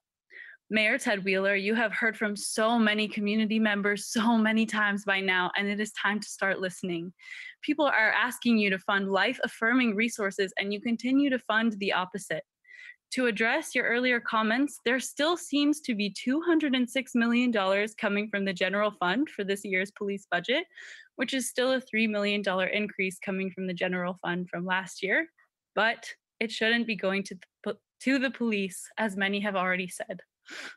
And Commissioner Hardesty, I want to thank you for your engagement in this process and your work to address policing in Portland. Police will never be life affirming. No matter the amount of training and gadgets that attempt at holding them accountable, the institution of policing and prisons will still be rooted in capitalist white supremacy and will still treat human beings as disposable.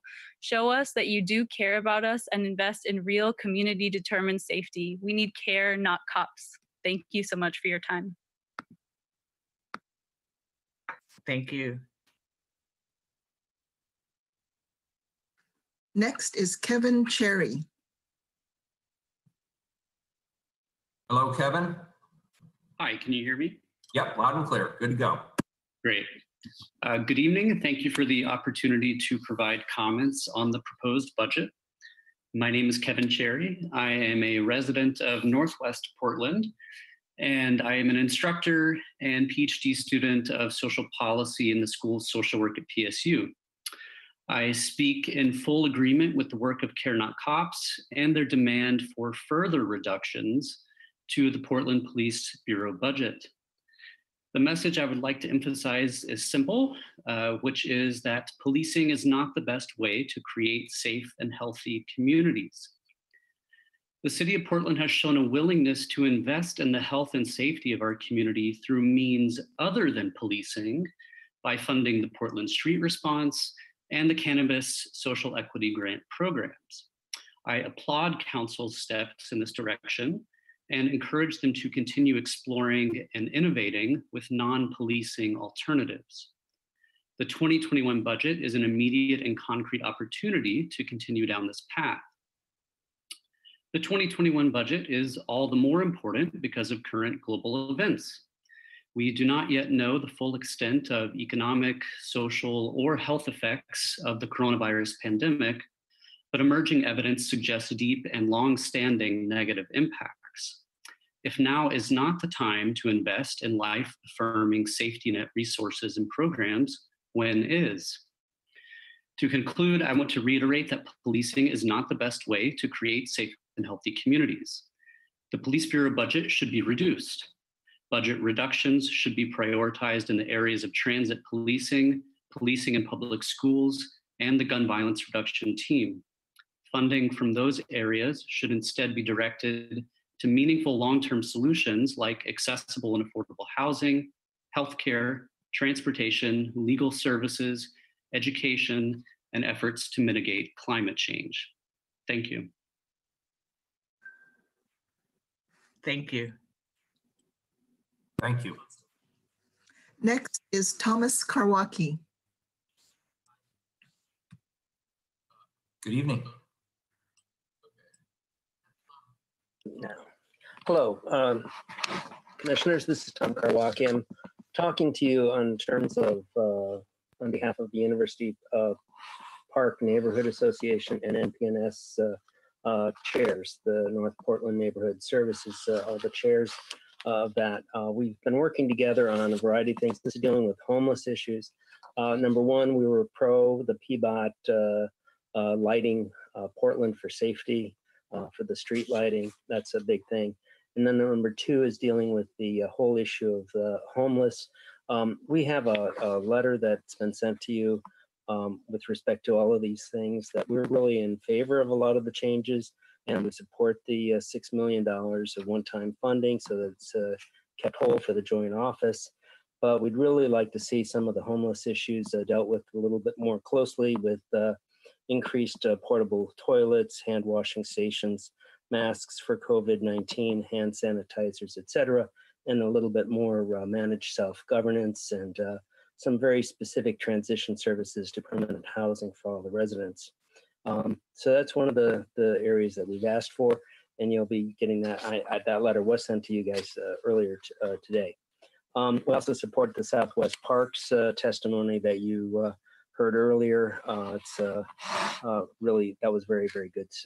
And we want to thank Jessica Kennard and the CBO staff for all of the work they've been doing on this project. So I think it's a good budget in general, but we're really concerned with the homeless issues and make sure that the services are provided and they're taken care of and not just swept away. So that's our concerns. Thank you for your testimony, Tom. Thank you. Next is Mary Pavito. Hi, thank you so much for this opportunity. My name is Mary Pivito. I'm Executive Director of Neighbors for Clean Air. Thank you for the opportunity to testify regarding the proposed budget for Portland's fiscal year 2020 to 2021. I know you all have to make hard decisions about the city's resource allocation in the wake of contracting revenues due to the shutdown from COVID. And I want to first say how much I appreciated our city's leadership to put public health first and make hard decisions to protect the well-being of our communities. Before this crisis hit our community, our global community was facing another critical crisis that continues to threaten public health and climate ecosystems. The global climate crisis still exists, though there are many signs of the efficacy of current emission reductions having immediate and beneficial impacts in our environment. So with that crisis in mind, which climate scientists have said will overwhelm us irreparably within 11 to 12 years, I'd like to have my testimony to support the inclusion of important investments in air quality and environmental initiatives, specifically the inclusion of adding a position to work on the city's green fleet transition to ensure continued progress on this top climate action, and to fund the city contribution to the regional partnership to build a cleaner and greener construction industry. I want to remind folks the intersections that have been made more clear about public health and air quality, and to urge our city leaders to invest strongly to protect the air. A nationwide study conducted recently about the spread of COVID-19 documented that when looking at the tens of thousands of American deaths, many of the pre-existing conditions that increase the risk of death in those with COVID-19 are the same diseases that are affected by long-term exposure to air pollution. We are seeing this manifest itself in Portland as well. Recently, last week, Oregon Health Authority released data that shows many of the communities that we know experience the highest exposure to diesel exhaust are experiencing the highest rates of COVID-19 infections.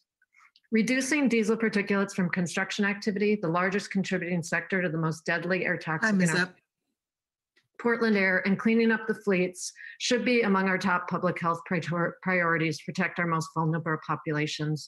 And so thank you for your attention to this in the budget. Thank you. Thank you, Mary. Thank you. Next is James Posey. Welcome, Mr. Posey.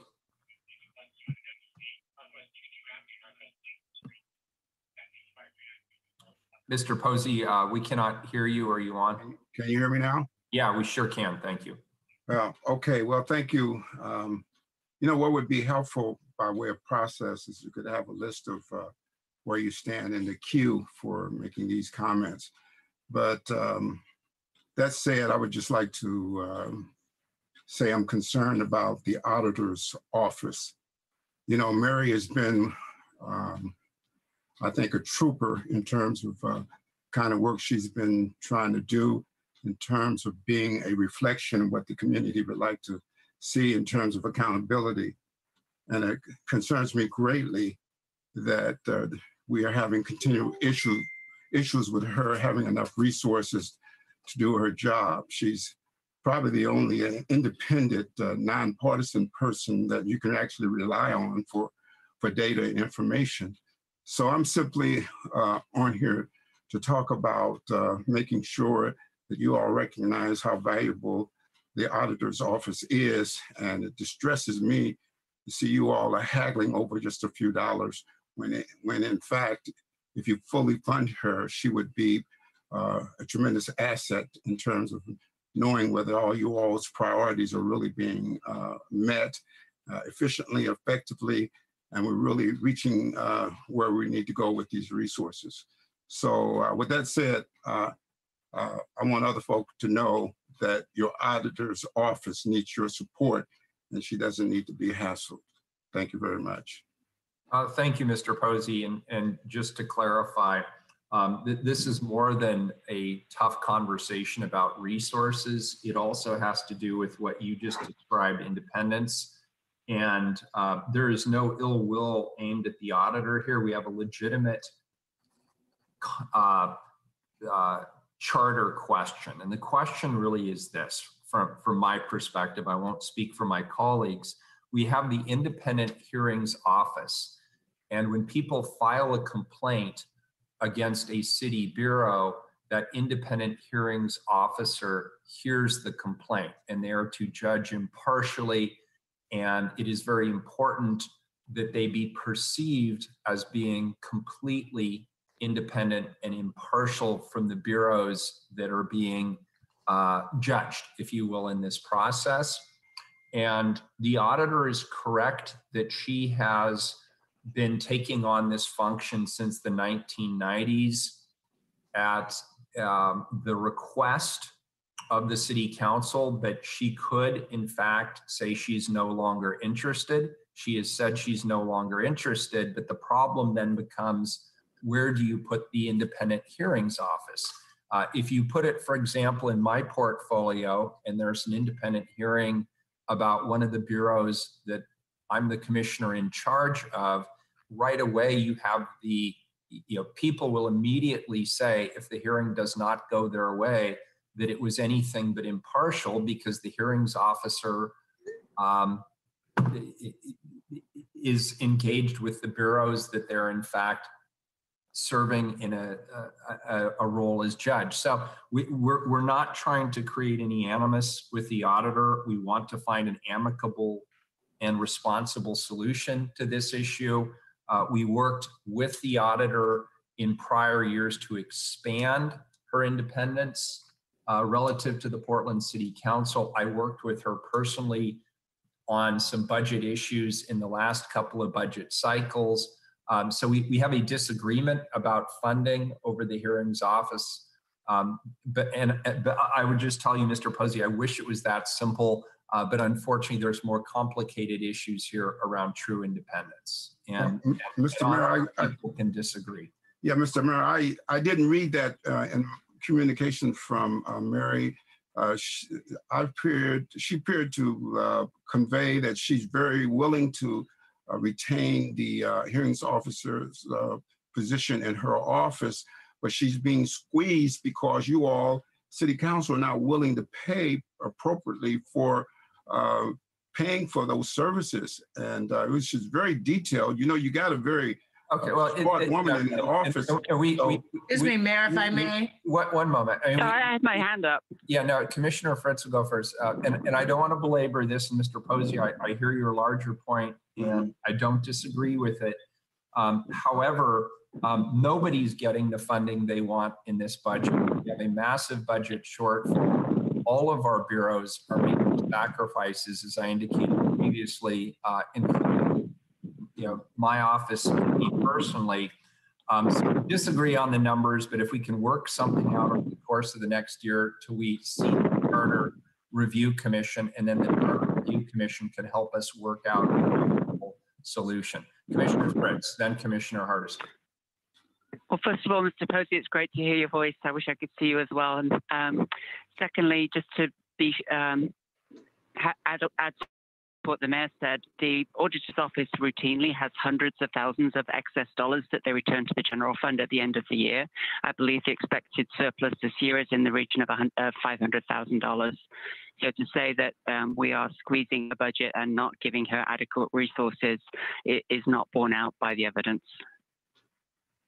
Yeah, I just want to say she explains that quite directly, that those dollars are for audit services. And she explains why those dollars were retained.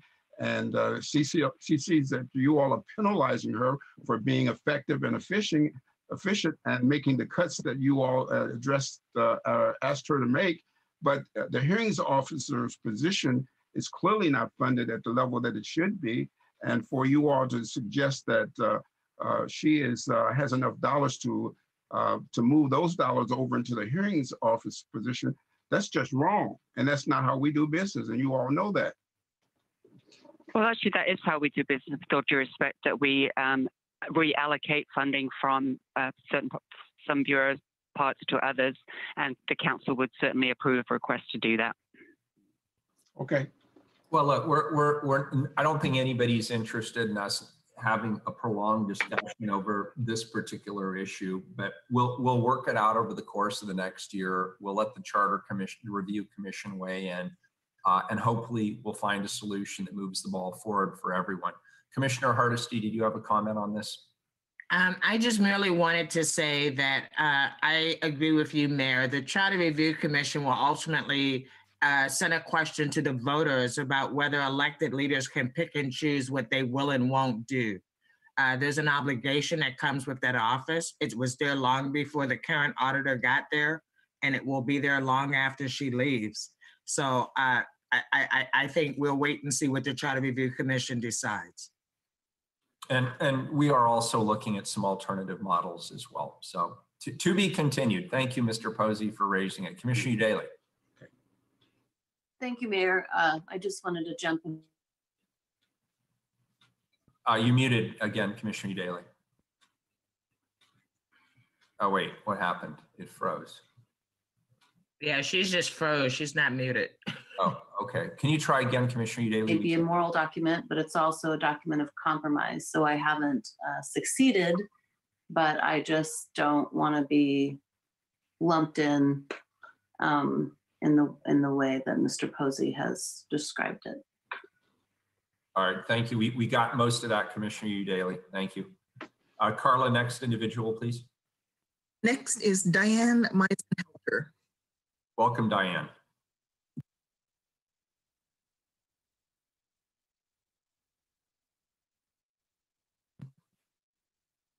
Diane, are you able to connect?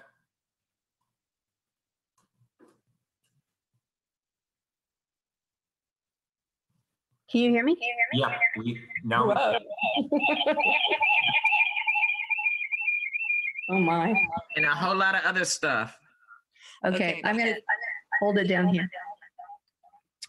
So I received the budget notice entitled Building a Resilient Portland. Yet when I opened the budget, saw something quite different from what was lauded.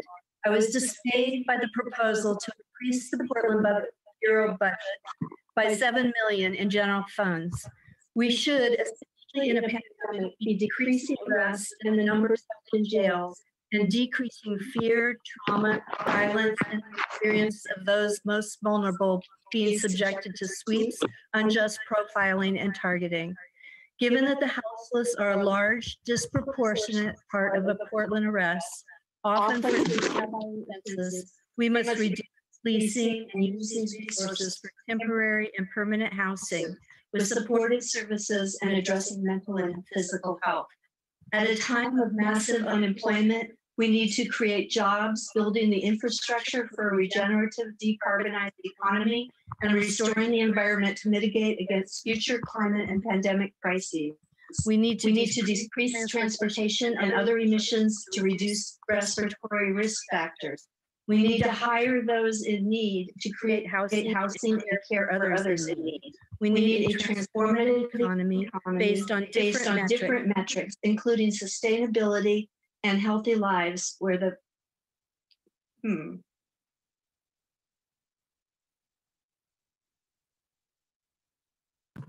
Thank you.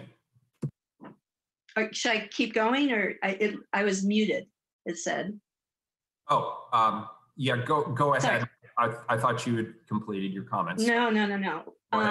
We need a transformative economy based on different metrics, including sustainability and healthy lives, where the needs of people and planet are prioritized over profit and policing. This is the basis of a resilient Portland, not yet reflected in a budget where planning and sustainability in the Office of Equity see decreases. Scarce funds are set aside for an unadvisable Rose Festival during COVID. And I personally have some concerns about CARES funds being funneled through Prosper Portland. As the inequities and failures of our current systems become even more painfully obvious, during this emergency, there is both the need, the opportunity, and moral obligation for visionary leadership to shift funds in bold and meaningful ways towards a caring, sustainable economy. Please act accordingly. Sorry for the echoing early on. Thank you for your testimony. Thank you. Okay. Next is Christine Nielsen. Welcome, Christine. Good evening, Mayor and Commissioners. I'm Christine Nielsen. I wish to make known my objection to adoption of the portion of the City of Portland FY 2021 budget that nullifies the independence of the City of Portland's independent auditor and potentially impacts the effectiveness of that office. The tasks of the auditor's office are spelled out in the charter. No elected official or bureau administrator may assign additional work to the auditor without the consent of the auditor. This protects the ability of the auditor to do the work they are elected to do, and this must be respected. Assignment of an underfunded hearings office to the auditor without consent is an egregious example of disrespect and undermining of the work of the auditor's office.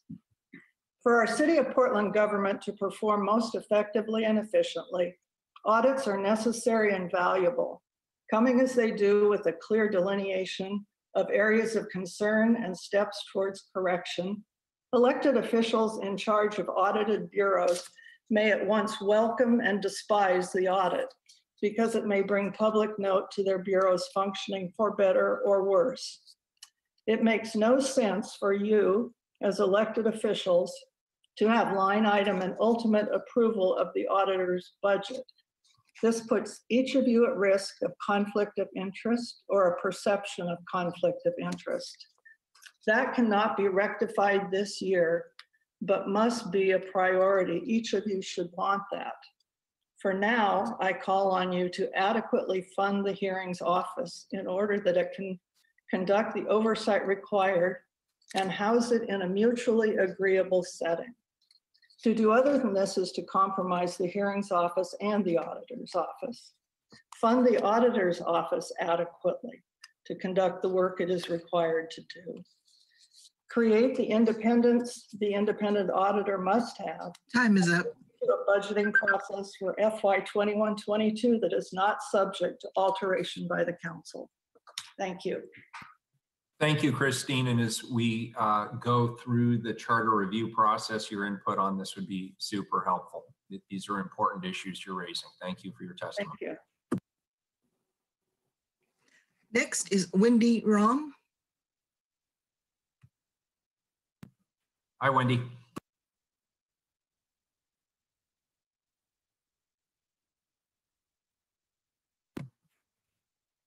Wendy, are you there?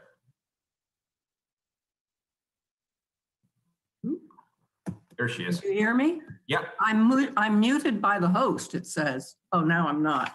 Okay, sorry. I'm Wendy Rom and I live in the West End. And thank you for taking my testimony. Not long ago, we worked to ensure independence and equal standing for the citywide elected auditor. Yet your budget proposal undercuts voter-approved intentions. The 2017 voter-approved charter amendments promote an auditor's budget based on auditor priorities, improving the prospect of her budget being based on auditor responsibilities rather than council priorities. The charter states the auditor may be assigned duties by council with the consent of the auditor. The auditor's unsuccessful attempts over time to get council to relocate the underfunded but important hearings office agreed to in the 90s is now a burden on the overcommitted auditor budget. The hearings office is not an auditor duty per city charter. Repeated requests to find another home for this office have been ignored, and the auditor withdrew consent. The city budget still ignores the relocation request. Instead, by including minimal funds for it in the auditor's budget, council is mandating without consent a duty to the auditor not in charter and ensures the hearing office is not properly staffed.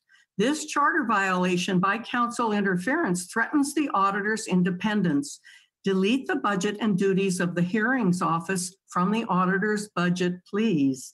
The hearings office must be independent of bureaus where it provides oversight.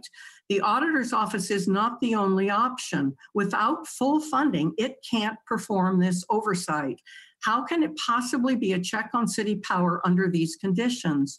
Full funding and enabling its independence must be addressed separately from the auditor's budget. We want transparency and accountability. I endorse the proposed pilot framework for setting the auditor's budget. Structural change is needed. The pilot removes council control and built-in conflicts of interest over line item decisions. Time is up. For auditor priorities and supports her independence stipulated by charter.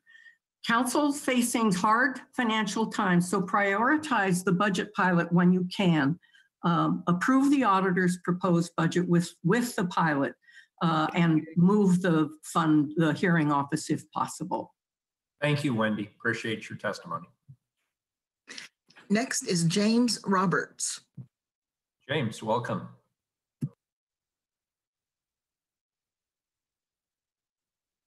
Okay, hi, my name is James Roberts. I live in Northeast Portland. I'm a staff attorney at Catholic Charities and one of the Equity Corps of Oregon direct service attorneys.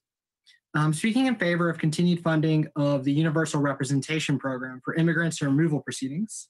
I believe some of my colleagues are also speaking tonight, so I'll be brief. Catholic Charities, we've already had 2 clients that have had their hearings postponed because of the pandemic. If the delays continue into June, we'll have at least 3 more. These hearings will likely be rescheduled as far in the future as 2022 or 2023.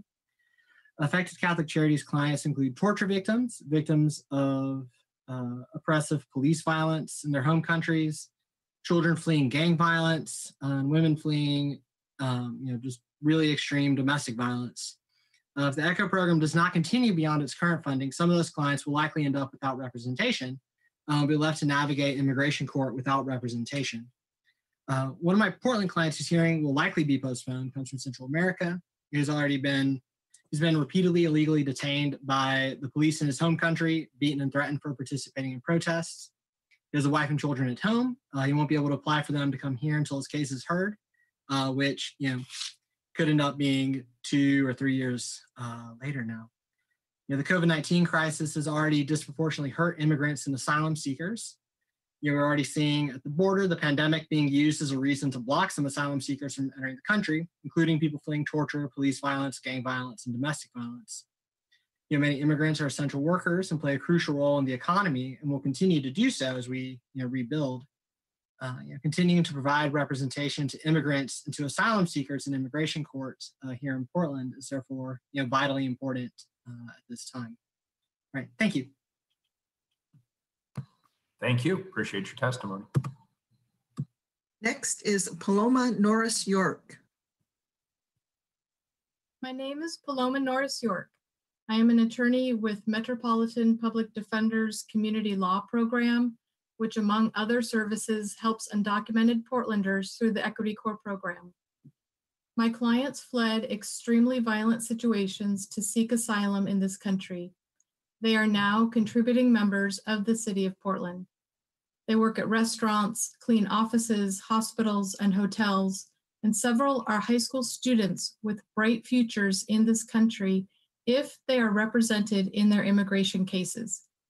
Many are now under or unemployed because of COVID and need to put all of their wages to supporting their families and stimulating our economy. Providing legal services to these neighbors allows them access to legal representation they could never afford and improves their ability to fully present their asylum cases. Many undocumented community members came to this country as small children and now serve our community as teachers, doctors, and social workers through the DACA program. Already DACA has stopped for new applicants, and now those who currently can work and attend college because of DACA are at risk of losing that protection. Equity Corps can provide them with legal representation through the Universal Representation Program to help them navigate the unjust immigration system.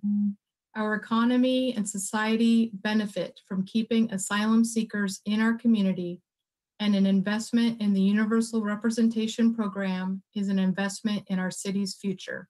Thank you. Thank you. Next is Britt Conroy. Welcome, Britt.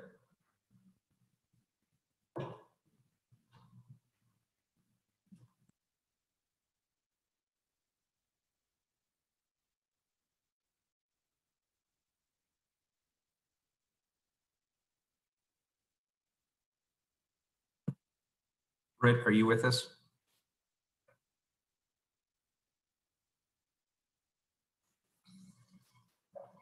Carla, why don't you move on to the next individual? We'll try Britt again. Okay, get another name here. Thank you. James Offsink. Didn't James testify earlier? He spoke. Yeah, he spoke earlier. I believe that was another Offsink, wasn't? Nope. Not unless she's got a twin brother with the same name.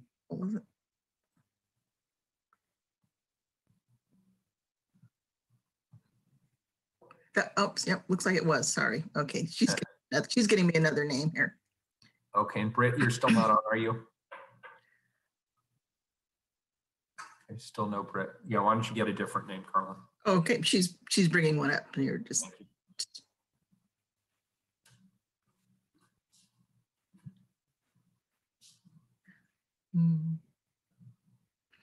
I think we already had that one too, Alexandra. Dan Manning.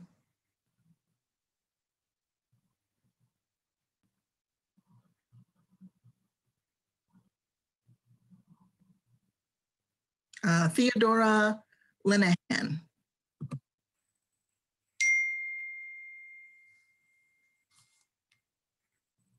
Welcome, Theodora. Are you on?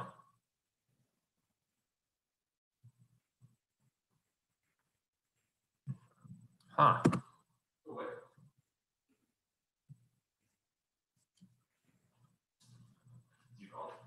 No. Carla, why don't you go to the next? Okay. We've got Amy Adams. Amy Adams, are you here?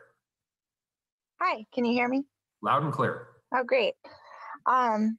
Good evening. I live in Southeast Portland, and I am the removal defense attorney at SOAR Immigration Legal Services, which is a program of Ecumenical Ministries of Oregon.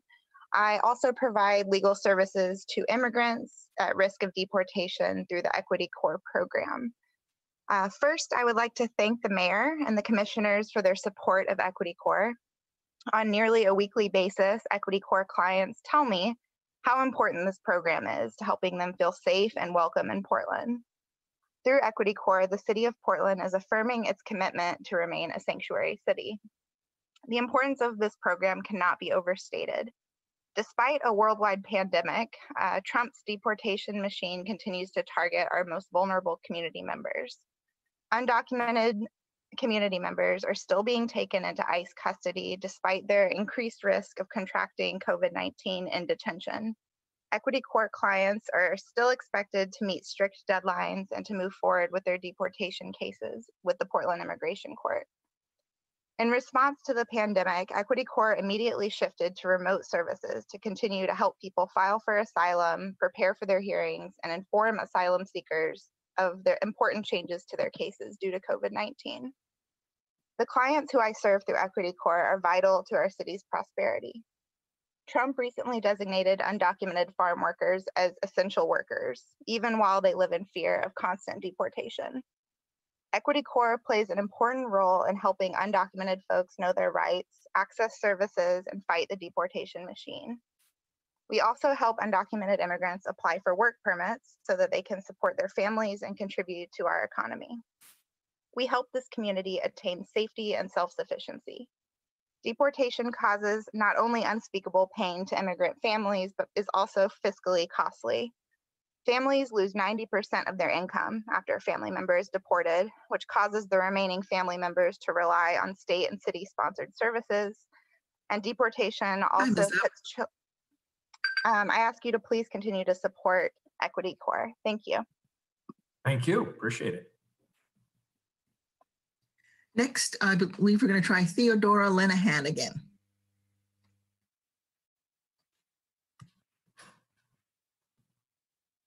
Hello, can you hear me? Hello. Yep, loud and clear. Fantastic. Hello, my name is Theodora Linehan, and I'm an immigration attorney with Equity Corps.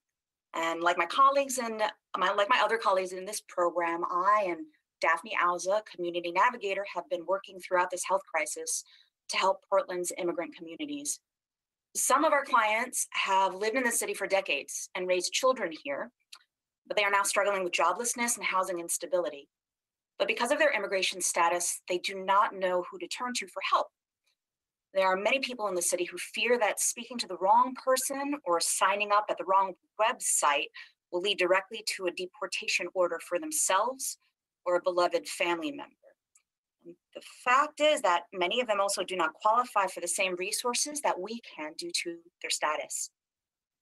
We've been working to connect these families with resources like FoodPay on how to sign up for unemployment benefits, advising clients in mixed status households on how to obtain stimulus payments, and helping clients who are victims of domestic violence to navigate the IRS portal to change their addresses.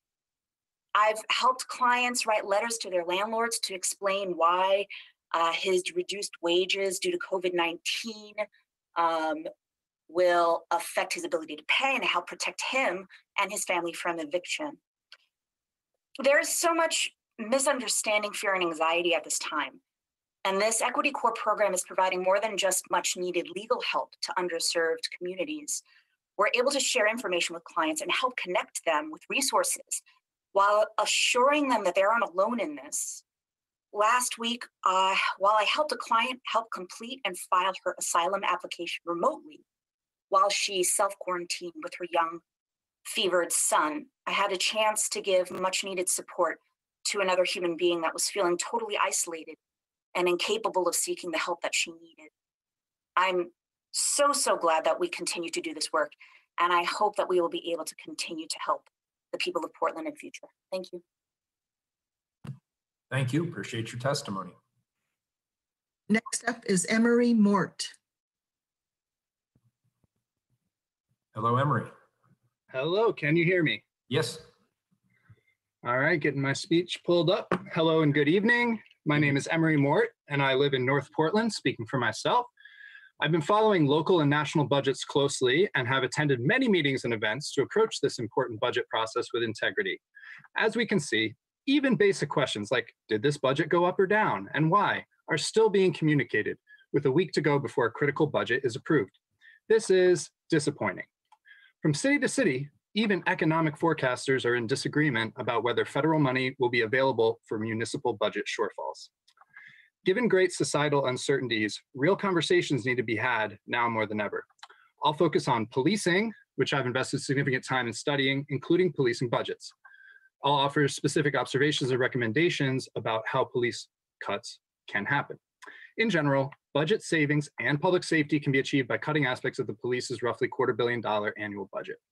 Last year, for example, the Portland Police had $33 million budgeted for, quote, strategy and finance. I was curious to see what that number was this year and to understand what kind of strategy and finance the police needed that justified $100,000 a day in spending. But this year's budget has different categories, so one can't compare, making rapid budget analysis even more difficult despite the efforts. Another budget item is PPB use of overtime. The mayor's proposal says the city is facing $9 million in cuts and is asking union workers to take furloughs or get laid off. For comparison, police use about $15 million in overtime per year. Well, is that overtime well managed? I attended the auditor's report on PPB use of overtime, and it turns out that the answer is unequivocally no. SROs. Do PPS students have a say on armed school resource officers in their schools and classrooms? I'll say my opinion, which is that SRO's $4 million budget should be cut and safety achieved through more effective means. The gun violence reduction team. If long-term violence reductions are the aim, new national research shows Portland is wasting $6 million per year on this unit that sees itself above the law, including the recent Oregon law attempting to restrain them from unwarranted searches and questioning. PS3s. The implementation of, well, I was going to touch on PS3s and transit safety, which others have touched on. Thank you all those who are listening, and I encourage further open and creative conversations on these important and often life or death topics. Thank you. Thank you for your testimony. I believe we're going to try Britt Conroy. Britt, you there?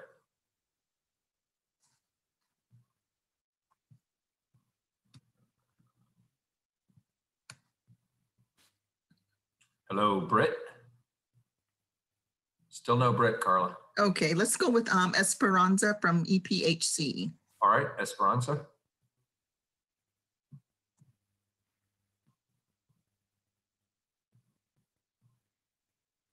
Hi, my name is Esperanza Tapia. I am an immigration legal navigator at El Programa Hispano Católico, better known as EPHC. EPHC is one of 4 community-based organizations alongside ERCO, Latino Network, and Pueblo Unido that provide immigration legal navigations connecting people to Equity Corp, which offers free immigration legal representation for low-income individuals and families actively facing deportation. As immigration legal navigators, we not only provide wraparound, trauma-informed, and culturally specific referrals and services like housing, employment, tax, mental health, domestic and sexual violence services, we also connect people to immigration legal representation while actively in deportation proceedings. We have been following Portland's COVID-19 guidelines while still navigating families into ECHO. I have been navigating families into the ECHO program by conducting the interviews over the phone and practicing social distancing and gathering documents. Although many have had their court hearings postponed due to COVID-19, those with filing deadlines are still expected to submit their applications on time and are given no leniency. I have had many families reach out to me asking where they can find assistance for housing and food because they have lost their job and do not qualify for unemployment or the CARES Act. Because of this, we've had a steep increase for the need for free legal representation during COVID-19. The clients I serve are some of the most resilient individuals I have ever had the pleasure of working with. They have overcome unimaginable obstacles to escape life-threatening situations. They bring a unique and inspiring presence to everyone around them. One of my final questions when doing a navigation is, what do you want the attorney that will be matched with you to know? One of the most recent response I got that really stuck with me, they said, all I want is a fighting chance for my family and I. I just want an attorney that will really listen to our story and fight right next to us. Every officer and immigration official we have been in contact with until this point have done nothing but make us feel unimportant and small. They have not listened to us. They don't even think of us as people. I was able to confidently tell him that ECHO does exactly that. I urge you all to keep continuing fighting and supporting Portlanders obtain free immigration legal representation by continuing to support Equity Corp. Thank you. Thank you. Next is Isaac Alley. Welcome, Isaac. Hi, can you hear me? Yes. All right, thank you, Mayor and members of the commissioners. Thank you for giving me this time to speak with you today. My name is Isaac. I'm the managing attorney at the Immigration Counseling Service, or ICS, and we are headquartered in downtown Portland. ICS has been providing legal services to low-income immigrants, members of our community, for over 40 years now. We're also a proud member of the Equity Corp program, which is among the nation's first statewide publicly funded public defender programs for immigrants facing deportation proceedings. And I also feel the city of Portland should be proud too, as Portland provided much of the initial funding for the program and really enabled it to come into existence. In the strongest terms, I'd urge the city to continue funding our program for several reasons, but I'd like to highlight 2 today. The first is that deportation proceedings are continuing as we speak, even if much of the immigration system is ground to a halt. The federal government has unfortunately elected to continue prosecutory actions against immigrants, despite the fact that we're beset by a pandemic. And while Equity Corp stands ready to ensure that all immigrants receive a full and fair hearing, having gone statewide, we are very stretched in trying to represent every person in our state who needs representation at the immigration court. Second, the pandemic has decimated the employment and health of immigrant members of our community. I think the Oregonian recently had an article about this, about how immigrants have been disproportionately affected on both counts. And because they're facing mass unemployment and a health crisis, they are losing their ability to pay for legal representation. So as a result, our services are going to become more necessary as less people are able to afford private representation, particularly when they're facing deportation back to situations that often involve torture and other severe forms of harm. So for those reasons, I would urge the council to vote to continue funding for Equity Corp. And I think this would give us the wherewithal to continue to support the immigrant members of our community who are living on the margins, providing for us all during this time of crisis, and also just upholding Portland's basic commitment to due process. Thank you for your time. Thank you, Isaac. Next is Anderson D. Dubois III. Welcome, Anderson. Thank you. This is Anderson Dubois, the Youth Direct Services Manager for REAP Incorporated, a local youth nonprofit organization that emphasizes youth voice. We run various youth programs in the school districts, in the Portland Public School District, as well as David Douglas and Centennial districts. I would really like to echo a lot of what was said around with the other committee members, the other public comment. And I would like to say that it's very important that seeing this budget coming out, that we honor the relationships through all this. At the end of the day, where this money is going to and how it's going to affect our city really comes down to the partnerships that we hold. I'd like to shout out and thank Portland Children's Levy for funding us as well as the city. I know it is not easy to preside over these budgets this year. However, as I was saying, how we partner with each other is very important.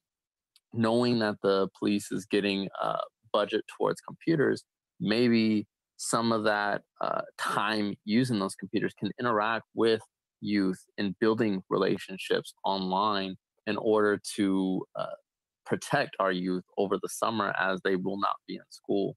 I know organizations like mine with REAP, with SEI, and so many other community organizations are engaging with students and our youth in the communities, throwing events out like our Black Fatherhood Project, which is coming up May 21st, talking about Black males and fatherhood in the community, to have various community leaders to be a part of that discussion, hearing in and hearing what folks have to say is really important. And I think will go a long ways. I think that we should really remember folks like Otis Keaton Otis, and the lives that are being lost throughout all this, and really honor the relationships that we have with this funding, because it's not just affecting this COVID outbreak, but even after. And we thank you for everything that you guys are doing now.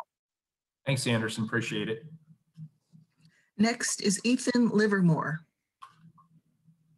Welcome, Ethan. Good evening. My name is Ethan Livermore, and I'm the Public Policy Advocate and Program Fundraising Coordinator with the Ecumenical Ministries of Oregon, and I'd like to thank you for the opportunity to speak. I would like to tell you about one of our direct service programs called the Daily Bread Express. It provides in-home meal deliveries for low-income people living with HIV and AIDS, which severely compromises their immune systems. 7 nutritious meals are delivered weekly throughout the Portland metropolitan area. The only requirements to participate in the program are that the meal recipients are HIV positive, have incomes below 300% of the federal poverty level, and have a specified medical need for home deliveries of meals. Clients need to be referred by a case manager, and there is no fee for this service. In addition to preparing and delivering these meals, EMO's food services team is now preparing packaged meals to distribute to our clients of our HIV Day Center. The number of meals provided by EMO's food services has doubled from 2,000 meals to 4,000 meals per month. EMO and programs like it need funding to increase capacity for staff, kitchen equipment, and packaging materials. In these serious and concerning times, we need not just community support, but the support of our city's decision makers to help care for those living on the margins. We urge your support for nonprofits who are serving those in need. Thank you. Thank you. Next is Yasmin Ibarra. Excuse me, can I ask how many other people are on the list? I'm looking at the clock, it's 8:54. I just want to know if we need to extend the time or not. I think we have about 4 people left after Yasmin, Commissioner Hardesty. Is that right, Carla? The list I'm showing, I see about 1 more, but I'll let Alexandra correct me. Okay, well, it's just a small handful. Right, it's just a couple more at the most, I believe. Okay, thank you. Yasmin? Good evening. Hi, everyone. My name is Yasmin. I'm the political organizer for SEIU Local 49. We represent the subcontracted janitors, security officers, and laundry workers for the city of Portland. And I've submitted my written testimony with more details, but I'm just going to highlight a little bit about what I submitted. We applaud the mayor's focus on supporting frontline communities who have been hit first and worst in crafting this budget, and further call on the city to ensure that the budget includes sufficient funding for enhanced essential cleaning and security services that will be disproportionately provided by people of color to safely reopen city buildings and public spaces. Much higher sanitation standards will be needed for janitors to clean surfaces using appropriate chemicals and equipment. Security officers secure city spaces regardless of whether they're vacant or in use, and they may need to help They may need to help the public navigate changes such as temperature checks or more restrictive public spaces. But these higher standards must not result in unreasonable workloads for our members. Contractors will need to increase staff to meet these new requirements. The city must also allocate sufficient funding to provide essential workers with desperately needed PPE and training on how to properly use it. And we know that Portland's janitorial, security, and laundry workforce is primarily comprised of Black, Latinx, and Asian workers whose families and communities have been hit hardest by the COVID-19. As a result of our region's legacy of racism and white supremacy, many workers from these communities have essential but low-paying jobs where they're unable to work from home and do not have access to affordable health care, exposing them to greater risk of infection and severe complications from the virus.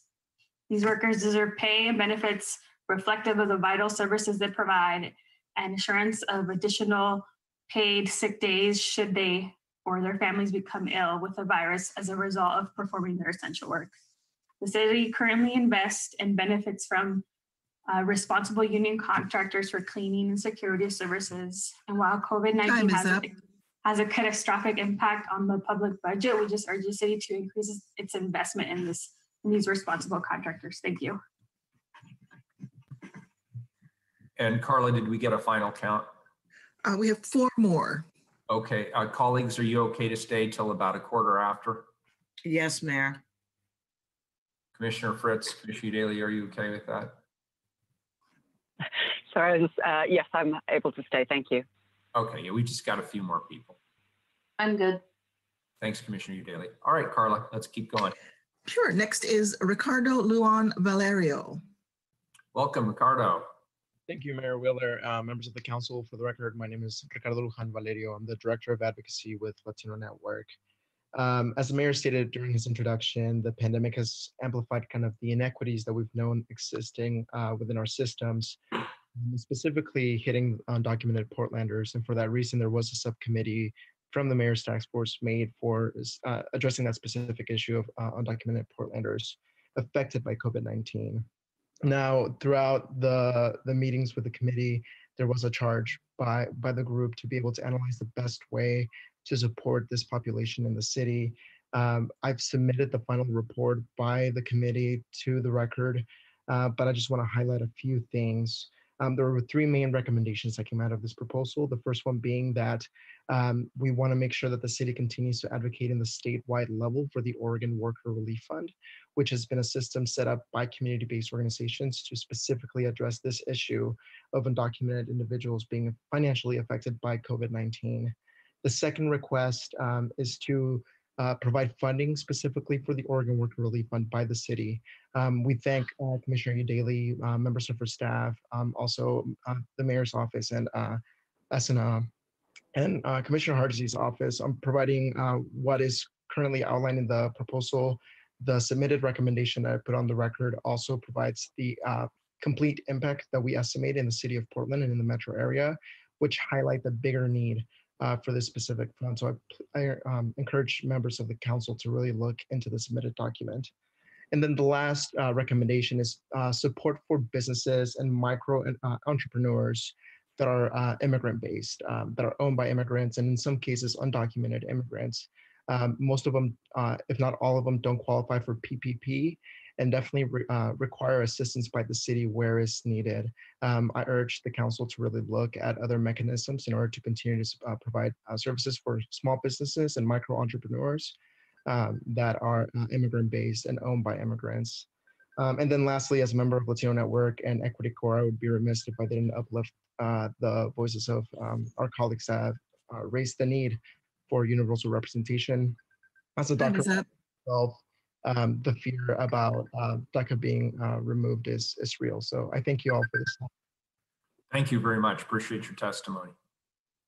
Next is Rory Elliott. Welcome. Hello. Hello. Hi. Can you hear me? Yes. Great. Hello, Mayor and City Commissioners. I'm testifying tonight on the behalf of Care Not Cops to ask the City Council to deny any proposed increase from the Mayor to the Portland Police Bureau. I've heard Ted Wheeler say that all bureaus are experiencing budget cuts, and I hear that this is an unfortunate aspect of the moment gripped by COVID-19.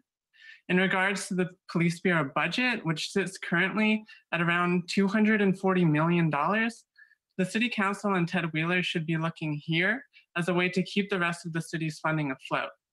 Rather than asking all bureaus, many of them life-affirming, to carry the burden of budget cuts, this inherently racist and violent arm of white supremacy, which takes up nearly 34% of the general fund, should carry all of the burden of needed budget cuts for the city. This may just make up for our current budget shortfall, but it would only be a small step towards making up for years of caging and criminalizing Portlanders. Defunding policing and investing in people is possible.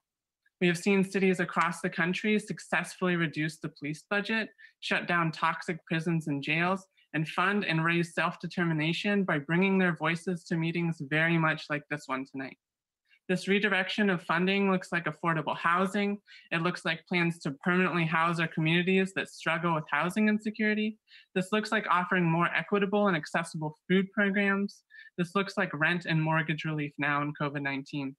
This redirection could look like free public transportation, affordable healthcare, affordable mental health care, free COVID-19 testings, and free addiction support. The money is there, and 240 million of it is actually tied up into the violence of policing. We've been coming to you for years saying this exact same thing. What funding policing looks like is the well-documented practice of systematically targeting communities of color. It looks like violently enforcing social distancing guidelines. It looks like committing heinous acts of violence to Black and Brown communities. It looks like the fact that in 2016, more than half of Time is up.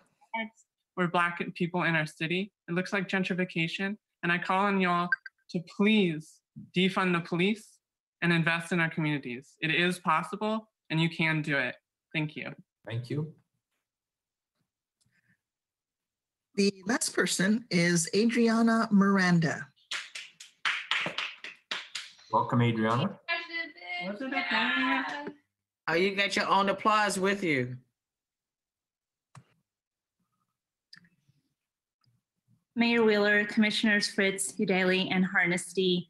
I'm Adriana Miranda, the Executive Director of Causa. Causa is an immigrant rights organization that works to improve the lives of Latinx immigrants and their families in Oregon through advocacy, coalition building, leadership development, and civic engagement. I come before you today to share our concerns about the needs of immigrant Oregonians, many of whom have been disproportionately impacted by the pandemic, and many of whom also have been left out of the federal stimulus relief.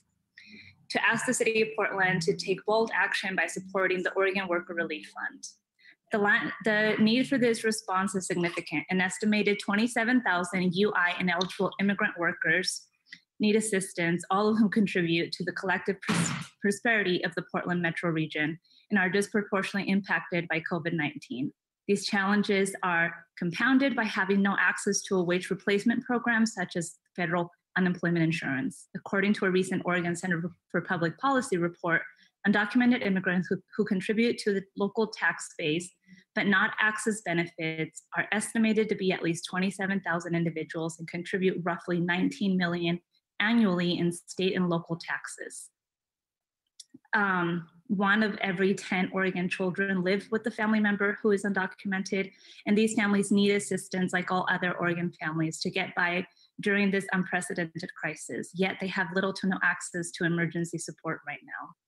This is why Causa PQ Latino Network, Apano Innovation Law Lab, MRG, and over 100 community partners from across the state have joined efforts and created the Oregon Worker Relief Fund, a proposal for state and local governments to fill the gaps of the UI structure by implementing a statewide system centered in communities, both rural and urban, and managed by Oregon's most trusted culturally specific community-based organizations.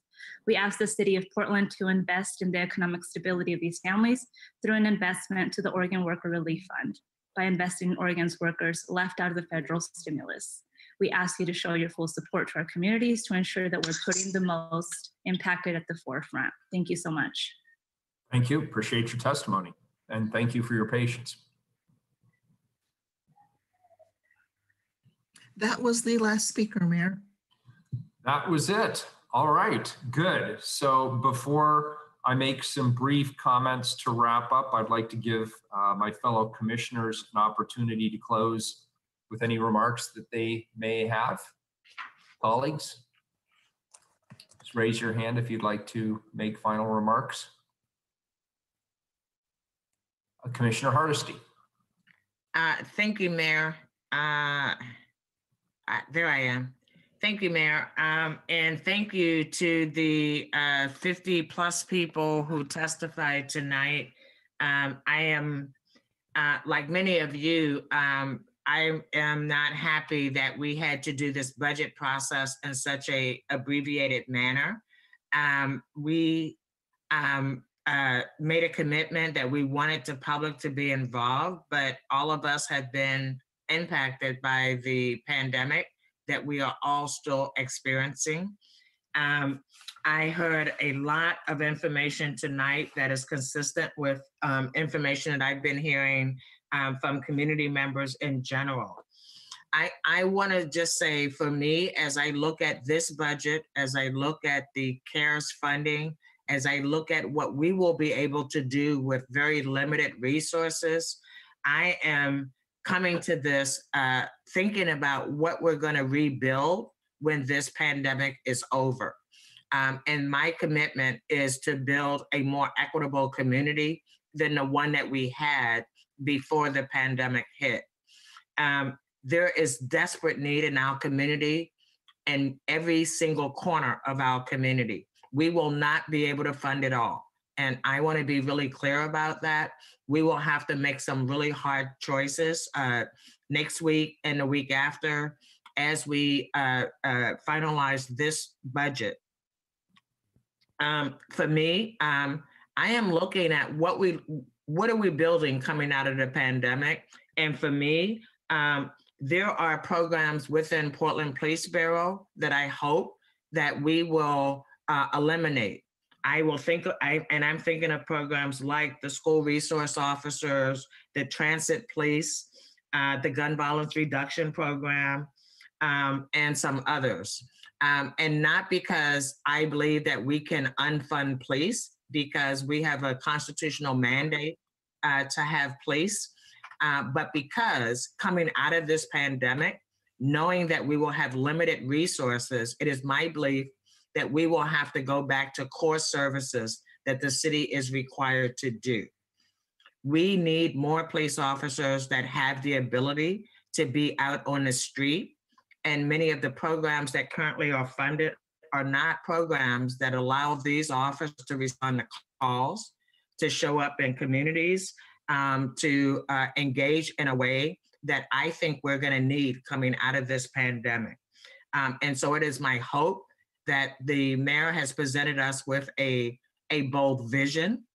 But I want to be really clear, this budget does not address our houseless people who are going to be significantly impacted. It does in some ways. I mean, we're not defunding the houseless, the Joint Office of Housing Services. But what we know coming out of this pandemic is we're going to have significant unemployment. And we haven't even talked about the people who weren't able to get employed prior to the pandemic. We're anticipating a 30% unemployment rate, which means that that's a white unemployment rate. So for people of color, we're going to expect around 60% or more. And for youth of color, we're talking about a 95% unemployment rate. And so I want to be really clear that this budget is just the first step. We're going to come back in the fall and we're going to know more when we do the fall bump process. When we pass this budget, this will be a frame that I hope sets a clear vision about where we're headed when we come out of this pandemic and where we're going to invest our very limited resources. I want us to have legal services for people who have experienced police violence. We don't have that. I want us to be able to have resources for ex-felons and houseless folks. We don't have that. And so it is my goal coming out of this budget that we are starting the process of building a more just, a more fair, a more equitable city of Portland, and our budget should reflect that. And so again, thank you all for coming. Thank you for participating tonight. And thank you for being a part of the solution, because we're going to be in this for years, and we're going to have to be very intentional about how we move through this process. So thank you all. And I look forward to continuing this budget conversation. Thank you, Commissioner Udaley. You had your hand up next. Thank you, Mayor. I just want to thank everyone who took the time to participate tonight. This is not the budget process that any of us imagined. And I know that the public engagement piece leaves something to be desired. I'm working really hard to establish an online civic engagement platform for the whole city, so that moving forward, even beyond this crisis, we can better communicate with community members as well as hear your ideas. Our systemic failures are on full display, and that includes a lot of the shortcomings of our city. So I know we're all looking very carefully at the budget to root out inefficiencies, redundancies, save as much money as we can, and reprioritize our spending. I want to thank everyone who has stayed home and helped to flatten the curve. And I just want to reaffirm my commitment to stabilizing people in their homes, whether they are renters or homeowners. And assure you that we all listened carefully tonight to your concerns. I want to thank especially the people that testified in support of funding universal defense. That was slated to be funded in this budget before the crisis, and we have found resources in civic life to at least partially fund that program. I'm so heartened to hear about the hundreds of people who have benefited so far from universal defense. And it's more important than ever, especially if we can keep people out of those unsafe detention centers in the midst of this public health crisis. So send your people who didn't get to testify tonight. You can still email all of us. I'm looking forward to hearing from as many people as possible as we move forward with this process. Thank you. Thank you, Commissioner Udaley. Commissioner Fritz. Thank you, Mayor, and thanks to everybody who testified. I'm kind of a different perspective. I'm just amazed that this budget hearing was able to come across. And thanks to Open Signal, thanks to Rick Nixon, thanks to the Council Clerk's office, thank you to Jessica Kennard in the Budget Office. It's phenomenal that in 2 months we've been able to put on or to welcome people into a virtual hearing. And also written testimony and people making phone calls are also excellent ways to give council offices input. I personally learn better by reading people's testimony. So you can email CC testimony at portlandoregon.gov. I think that's right. Carla can correct me if it's not right.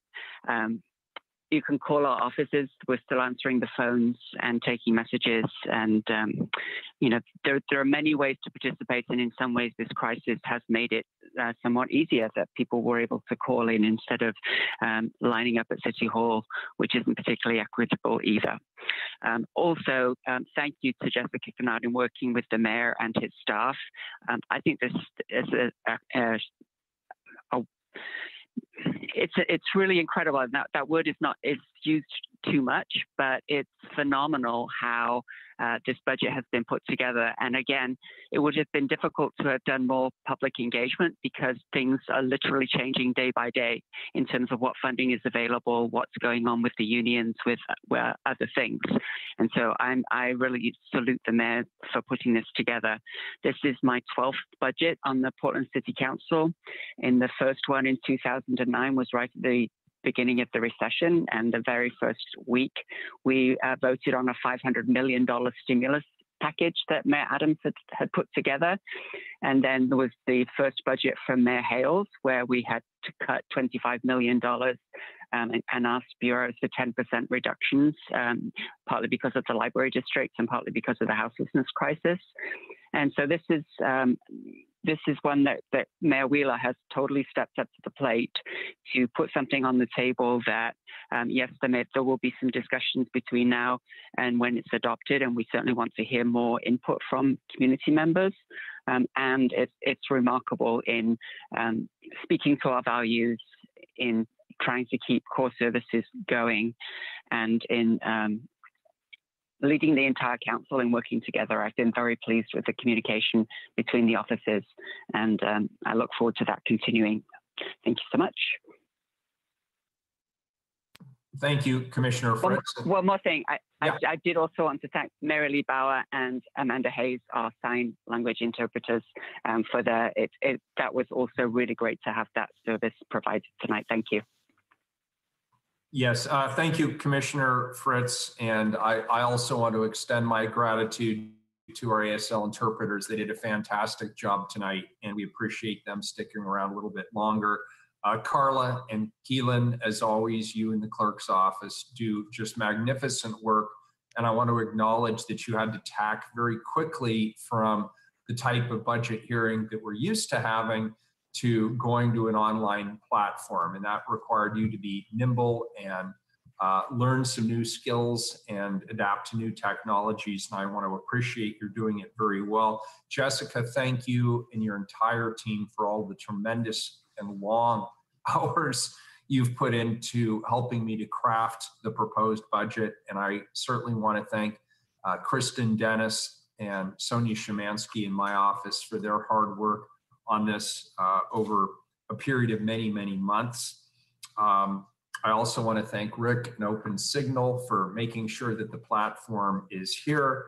And I want to thank everybody who helped us. I also want to thank everybody who testified tonight.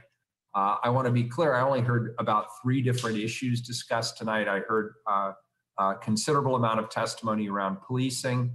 I heard a considerable amount of testimony around universal representation and underserved communities. And we heard some testimony relating to the auditor's office in particular.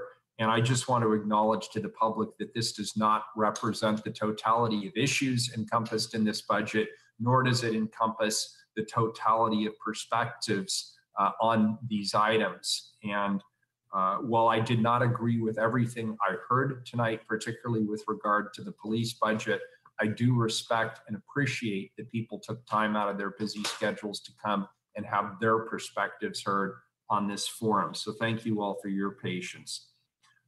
So for those of you who may come across this and say, gee, I wish I had a chance to testify, the good news is you do.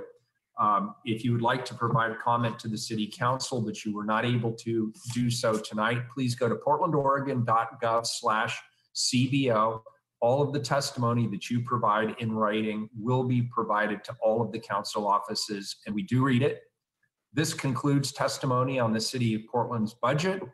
This meeting of the Budget Committee is continued to May 20th, when the Budget Committee will meet to approve the budget. Testimony will be heard at the meeting. This concludes the hearing on the City of Portland's budget. I want to thank you all. We stand adjourned. And good night.